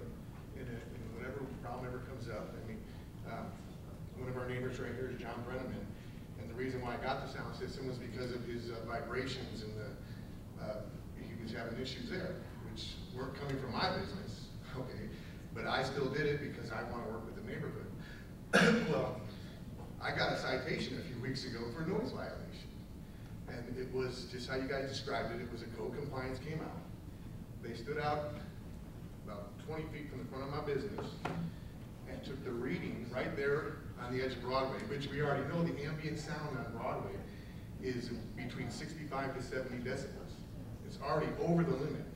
Like someone had mentioned earlier that the business was closed and got a ticket. We could have been closed and we would have got a ticket that night. Not to mention, also talked about one of the businesses that is a big problem that has all these problems is right across from us. They're so bad that 150 feet away, across the street, in the back of my business, on my patio, we hear their music over our music, which is detrimental to my business. A lot of people complain, and when the bartenders who have no access to turn up the music, don't turn up the music, they get up and leave. But my problem is if I let them do it, they turn up the music, now we become a problem for the neighborhood, and I won't allow that, right? Well, the code compliance person came and took the reading right on Broadway. With that business over here, with their noise is so loud, I mean, they should have realized that's where the noise is coming from, but they took it right in front of my business. And then an hour later, SAPD shows up and is giving us a ticket. Now, I got on the phone with the officer, and I asked him, are we too loud? He says, no, you guys are great. So why are you giving me a ticket? He told me I'm being ordered to give you the ticket because they got a meter reading of 68, and they said it came from your business. I know it didn't come from my business, okay? And they should have known it too, so I'm wondering what kind of training's going on with these officers, because, like I said, we go to the nth degree to work with the neighborhood, and we've never got a citation for noise, 20 years. And now we have a citation, and we're gonna go to court, we're gonna win, and my recommendation to you all is, you know what, the troubled business that is making all the noise, they're probably going to win when they go to court too. Because they're going to say the same thing. They took a reading right in the middle of all this noise, so how can you attribute that to us? Okay? Now, that business is bad actors. And I would love to see them go because they've been there about 1.5 years. They get calls and the police come out. And a lot of times they come to my business because the neighborhood, they don't know. They just call, say it's loud over there. The officers usually don't even get out of their car. They stop or they get out, oh, the noise is coming from over there. We're gonna go, talk to them. They'll go over there, the music will get turned down for about 5 minutes, the officers will leave and they'll just jam it right back up. Bam. So, and I'm, you can feel, you can probably see me, I'm very upset that I got a citation. And and I'm also upset, like, let's just say we were too loud, right? If we were being too loud, that code compliance officer should come talk to us and say, hey guys, I get a reading here that you're too loud. For number one, if we are too loud, I want to turn it down so that the neighborhood's not disturbed for another hour, okay? Or number two, to have a conversation with them and be able to be like, listen, that's not us. Where'd you take the meter reading right here? Well, obviously, we're right on the street here, you got a 68, the ambient reading here is 65 to 70, okay? And it's less than that, and all the noise is coming from across the street there. Tell you what, give me 3 seconds, I'm gonna run inside, I'm gonna turn everything off, and we'll retake the reading. Something like that. But when we're not getting any interaction, how can we fix it? Or how can we show that it's not us, right? What you described is what every single business owner is dealing with right now. I'm very sorry for that, and it's wasteful the extent to which we're going to have to go through the legal system. A lot of lawyers are going to make a lot of money off of this current strategy. It's also why the 3 business owner representatives that are sitting here right now are not the original 3 business owner representatives. Hold on. I wanted to finish up, but we got other people that want to talk too. So we got your point, and I want to make sure that we got. And so you have me, a business owner that has $10,000 system to keep the noise down. We built a big wall in the back towards the neighborhood with a covering to keep the noise in. We do everything we can, and then we get ticketed anyways. And I know we weren't too loud because when I'm talking to the officers, I'm like, is it too loud? He's like, it's not. I'm like, well, it's the same as it was before. But we don't know that. Well, of course they don't know that, but my staff can't get into the system and turn it up. It's the same as it was. And I was like, how can you write us a ticket? And he said, I'm being ordered to write you a ticket. Well, I don't know. I don't think that's right.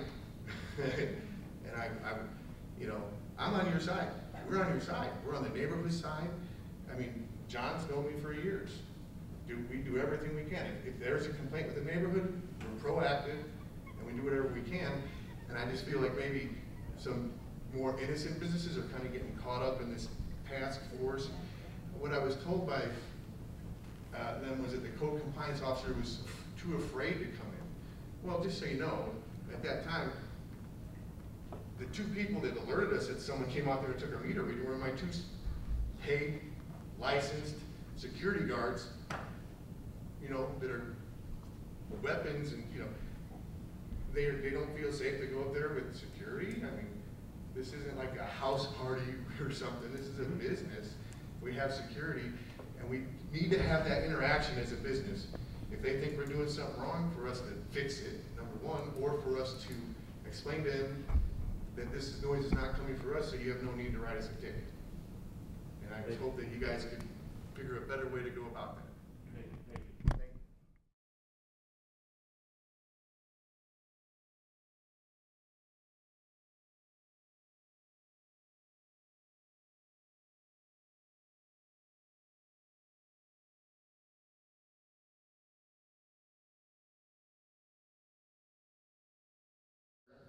And I'm the colonel of the new beer depot right down the block here.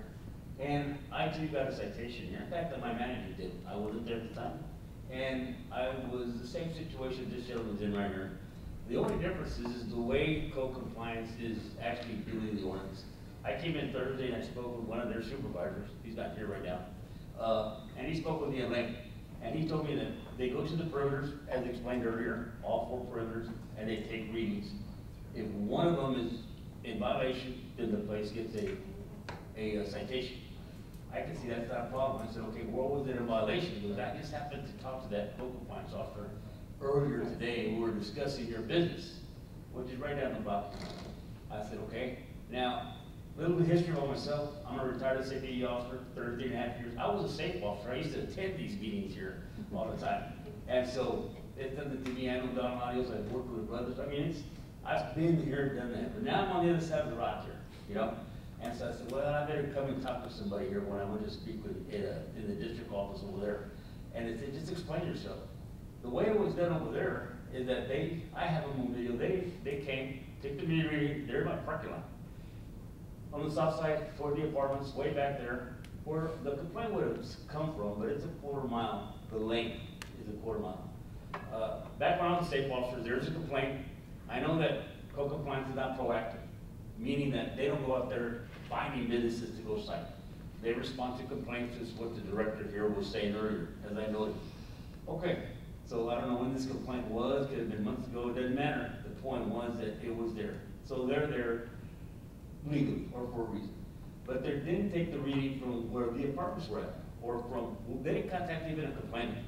I would say, hey, somebody complains, you don't have to give me their name, just contact them, take the meter reading from their residence, their house, whatever. I don't have a problem with that. If it is a violation, come talk to me, would have been great. You know, come talk to me and I'll do whatever I can to make sure. And this is just here recently. They never had a problem before. Well, they took it from the south end and toward the creek side where the apartments are, not a problem. They took it from the east end, they take it from the south end where McDonald's at, not a problem, because there is no residence there. They took it from the front as you drive into the business, the highway there. They couldn't take the reading, according to the supervisor here, because it's too loud. They had to wait for the traffic to die down in order for them to get a reading, just like the one on Broadway, you know? But this is the highway. This is the highway, which is way too much. Instead, they went in next door, to the north end, where the railroad tracks are. Right there, we have a big carport door that was up, and they take the reading from there on the property fence, which is about 17 feet away exactly. And they said it was 68 decibels, or whatever it was, they told the officer. So my manager calls and says, hey, I'm getting citation marks. I go, for what? He says, for the noise. Well, I says, fine. I said, I was at home. The officer talked to me, he goes, hey, partner. He goes, because they know me, he goes, hey, we're receiving a citation, sorry. If code compliance calls, no questions asked, you have to get a citation. They're not gonna, if SAPD makes a call, they'll call and say, hey, can you lower it? We got a complaint from blah, blah, blah, this and that. That I saw was a big difference, because code compliance calls, there's no black and white. There's no gray area. You have to get a citation. So I said, partner, just get the citation, we'll go to court. I'm sure, there's many ways we can fight this. There's gotta be not a problem. Here's my question to y'all guys. North of us, where the reader was taken, from there, it's a quarter-mile to Allen Street. There is no residence. The city owns all that property. They're doing all the renovations for the river, things like that. There is no complainant. There is no complainant. It just, the hookup funds also went out there, took a reading at that point, says, oh, door's open, I can hear the music, it's a little bit over. Not to tell what the highway is, which is right next to us, that into consideration. I like what this gentleman said right here, because it could be anybody can call. Anyone here can call. But I think that the meter reading was done, of course, and that's what we're going to fight, is the noise on the highway, along with maybe the music or something to that effect. It's undistinguishable. There is no audio, video, or anything like this. No one where we could go and verify it or something to that effect. I would have been glad to show me. Just show me, partner. You know what? Okay, not a problem. I can see that. I've done it. I'm wrong. And that's it. I'll sign the citation. I'll have my guy sign the citation. Not only did it happen Wednesday night, we have a live band on Saturday. No complaints from no residents or anything else. I had the music facing the highway. It's facing the highway. They took the meter reading. Again, it was only from the railroad side. No one lives the whole north side. Go down the block, a quarter-mile. No residents. Houses there. There's 2 vacant houses there. If the businesses are closed, everything, the city has that because they're doing the renovation on the river. There is no complainant. There is no one saying that, hey, your music's too loud, blah, blah, blah, this and that. Code went out there. Because of a violation at that end, we got another citation. So I'm here today just saying that, it's got to be, I like the idea of this task force. I've been on many task forces before. I just think it's got to be, this is what it's for. It's a pilot program. It's a pilot program. But there's a lot of ways it can be a lot, improved. Gentlemen here with the business and stuff, I can see it now, being on my hand where I go, wow, now I got 2 citations I got to do. And of course, we're gonna go the legal way, and it's gonna cost me money. I know it's gonna cost me money to fight these tickets to court, you know, because I'm gonna bring everyone, you know, the Coca-Cola, everybody, you know, everybody. Who's sending people out to you if there's no complaint? There's no complaint, ask co-compliance. They'll tell you, the officer, what do you got there? I ask the officer every time I go and say, Porter, is the music too loud? I ask the guy, I know the officer, bro, is it too loud? He goes, no. And you see the co-compliance in the property, on the property line, you know, I don't, you know, they never walk away, they stand in the truck or whatever. Okay, anyway, thank you all so much. I just had to give my opinion there, and hopefully, thank you for letting me speak to speak. Thank you, Marcus. We'll have more time. Okay, Marcus, okay. So I just want to get, this is a time check, okay? I've really tried to get everybody out here at 8 o'clock, but we have, this is a good group tonight in terms of, so I don't want to be here to 10:30, none of us do. But if we go a little bit beyond 2 more minutes, I'm okay with that too. I hope everybody else is. So I saw a couple other hands right here. I saw this hand first, then Mary back here, and then, is it okay? I'm like, boom, boom, boom. And maybe 4 or 5 more. Thank you. Thank you. My name is Mel Laris. I live in the downtown area, kind of the King William area. But I just, one quick question. Was it possible to get the make of the decibel meter that the enforcement people use so that others could buy one just like theirs? We could put that, everybody up here that's putting that on our page? Post it or something? Yeah, we'll put that on our ordinance task force page. And just so you guys, I don't know what else to say, but we can get that. I'm sorry? If you do that, you might want to institute like a $5 or $10 fee and let them calibrate it for you so it really means something. Fair enough. That'd be great. Sure, that'd be great. But I won't charge anybody a fee for anything, I promise. Whatever. Yeah, it would just be nice to be able to be using the very same instrumentation. But the other question is, why can't code enforcement just write a ticket when they go out? I imagine this has been answered a lot, but I worked in the Ann Arbor City Attorney's Office for years up in Michigan, Ann Arbor, Michigan, and we solved a lot of problems by the code enforcement people just coming out. This was housing code violations, not noise, but same thing. And they just write a ticket and that's it. I don't understand the dual process here, and maybe someone can explain that.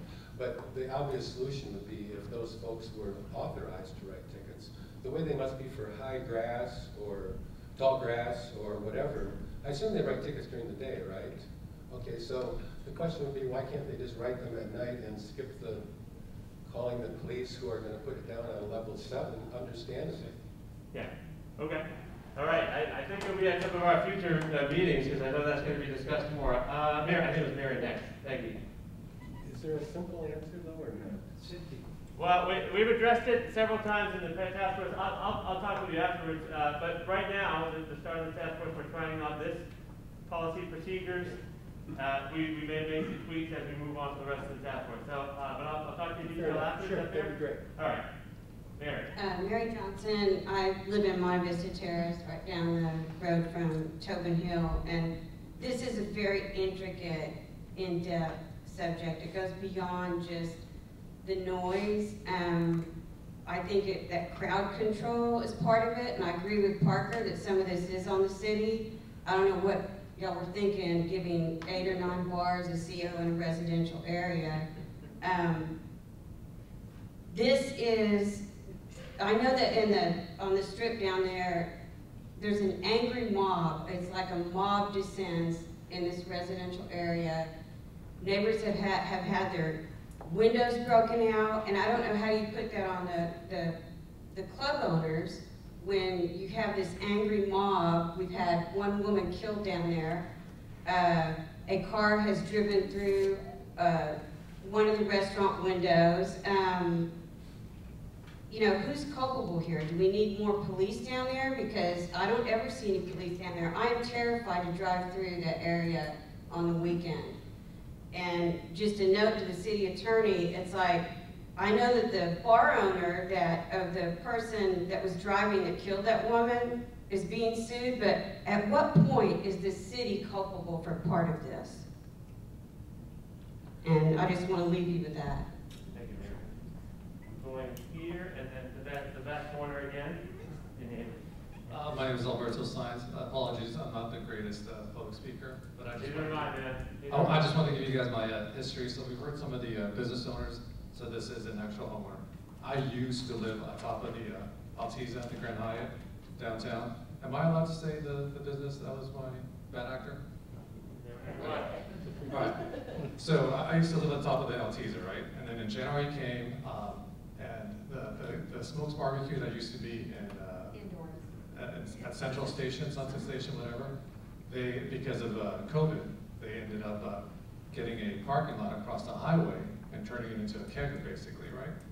And Sunday, they would start at 3 o'clock, all the way till like 2 o'clock. Monday, they'd have their normal thing. Tuesday was country night. Wednesday was their day off. Thursday was Tejano night. And then Friday, Saturday, and rinse and repeat, right? So I went to the business owner and I said, hey man, I'm at the 30th floor. I'm half a mile away from you, and I'm getting readings from, I actually got it from Amazon. I didn't buy the $1,000 thing, right? And I told the guy, hey, I can't sleep because 5 days out of the week, I'm up until 2, and I can hear your DJ doing call outs, right? He's like, oh, we'll work for you, bro. No, we'll work, we'll give you a free beer, blah, blah. I called him and I said, hey, it's pretty loud. Can you turn it down? And he went from an 11 to 10, right? And then I'm like, hey, it's still pretty loud. And we went from a 10 to a 9. And I was a squeaky wheel. So then I said, hey, it's still pretty loud. He's like, well, send me a video of what you're listening to inside your condo. And I did. And his response was like, right? He didn't say like, dude, you're just a very sensitive guy. And maybe I am, right? And after that, he never returned my text, right? So then I used to call 3 or 4 times a week. And I'd get a call back from the officers and they'd tell me, dude, we hear you paying, but we can't do anything about it. As far as I know, out of the 3 times, I would call 3 or 4 weeks, 3 or 4 times a week. I don't know if that guy was ever cited. He could care less because, he used to, and I read up on this, he used to pay $30K a month in rent at Sunset Station. Now he's got a kegger out in the parking lot that probably pays, what, $1,000 a month, I don't know, right? He can easily go to court and fight it, right? I no longer live there, and this is how, this is not a trivial thing. There's another guy by the name of Clay, I'm not gonna say his last name, he owned one of the penthouses. Very connected dude. He emailed the assistant to, what's his name? The chief of police, McManus. Yeah, they had a very intimate conversation. And even that guy couldn't move the needle. He no longer lives there. It was so much that I know poor guy sold his penthouse, but that's how much it affected his quality of life. $1.8 million. He said, you know what, I'm done, and he moved. And I didn't want to sell my condo, but I leased it, but I wanted to live down there. So when people ask me, how did you like living downtown? You guys want to be like Austin, be dense, have a bunch of property, taxes coming your way, that's how you guys get funded. I tell everyone, unless you're deaf or you like, having, 2 o'clock parties with your, people from half a mile away, do it, or else don't do it. So I feel your pain, it's horrible, but guess what? I no longer live in the place that I bought because of some dude who has a kegger half a mile away. On the other, yeah. On the other side of the highway, right? So you talk about bad actors, this guy was a bad actor. He could care less. We had detectives came out and took measurements from our balcony and the top of the building, and it was still 70. exceeding the limit. It was like at 70, and this isn't early, it was like midnight, But I know that he is not representative of every business, but it was definitely enough to get us to move, which is very unfortunate. That's messed up. You were a very good speaker. So, all right, good job. I'm going to go back here, and then anybody else? I'm going to come back to you.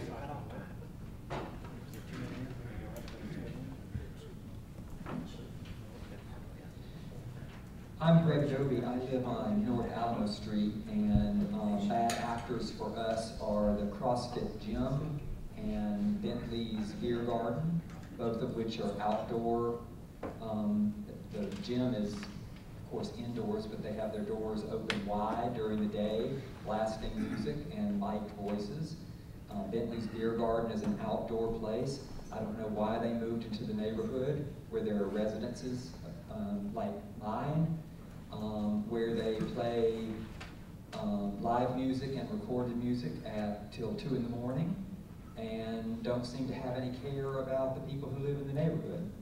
But I think this comment session of residents and businesses, that's just indicating the problem. It's not indicating any sort of solution.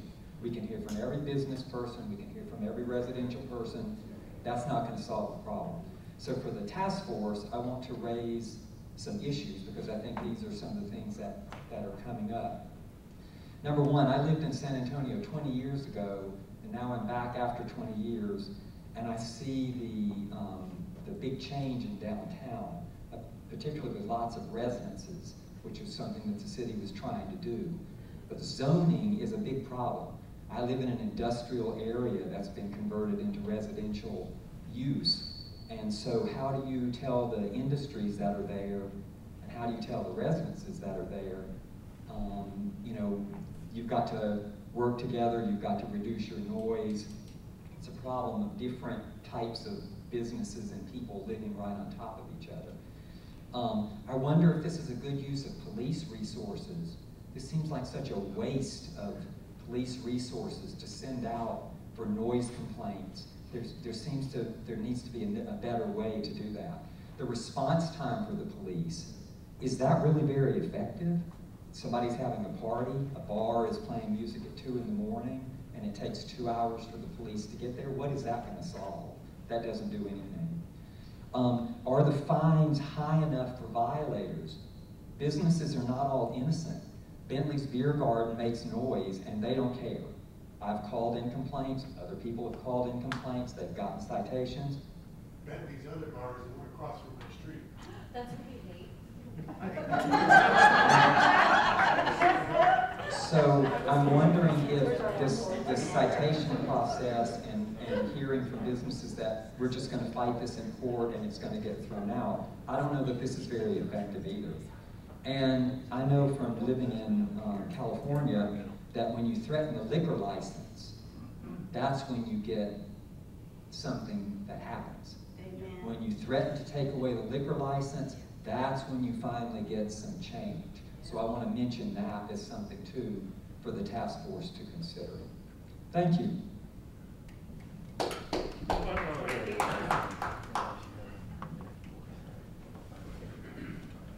My name is Brian Clancy.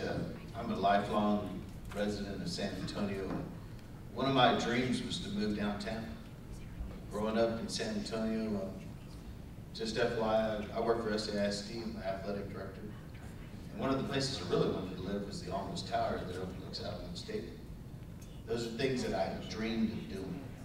Now that I come, I'm an empty nester. We moved downtown.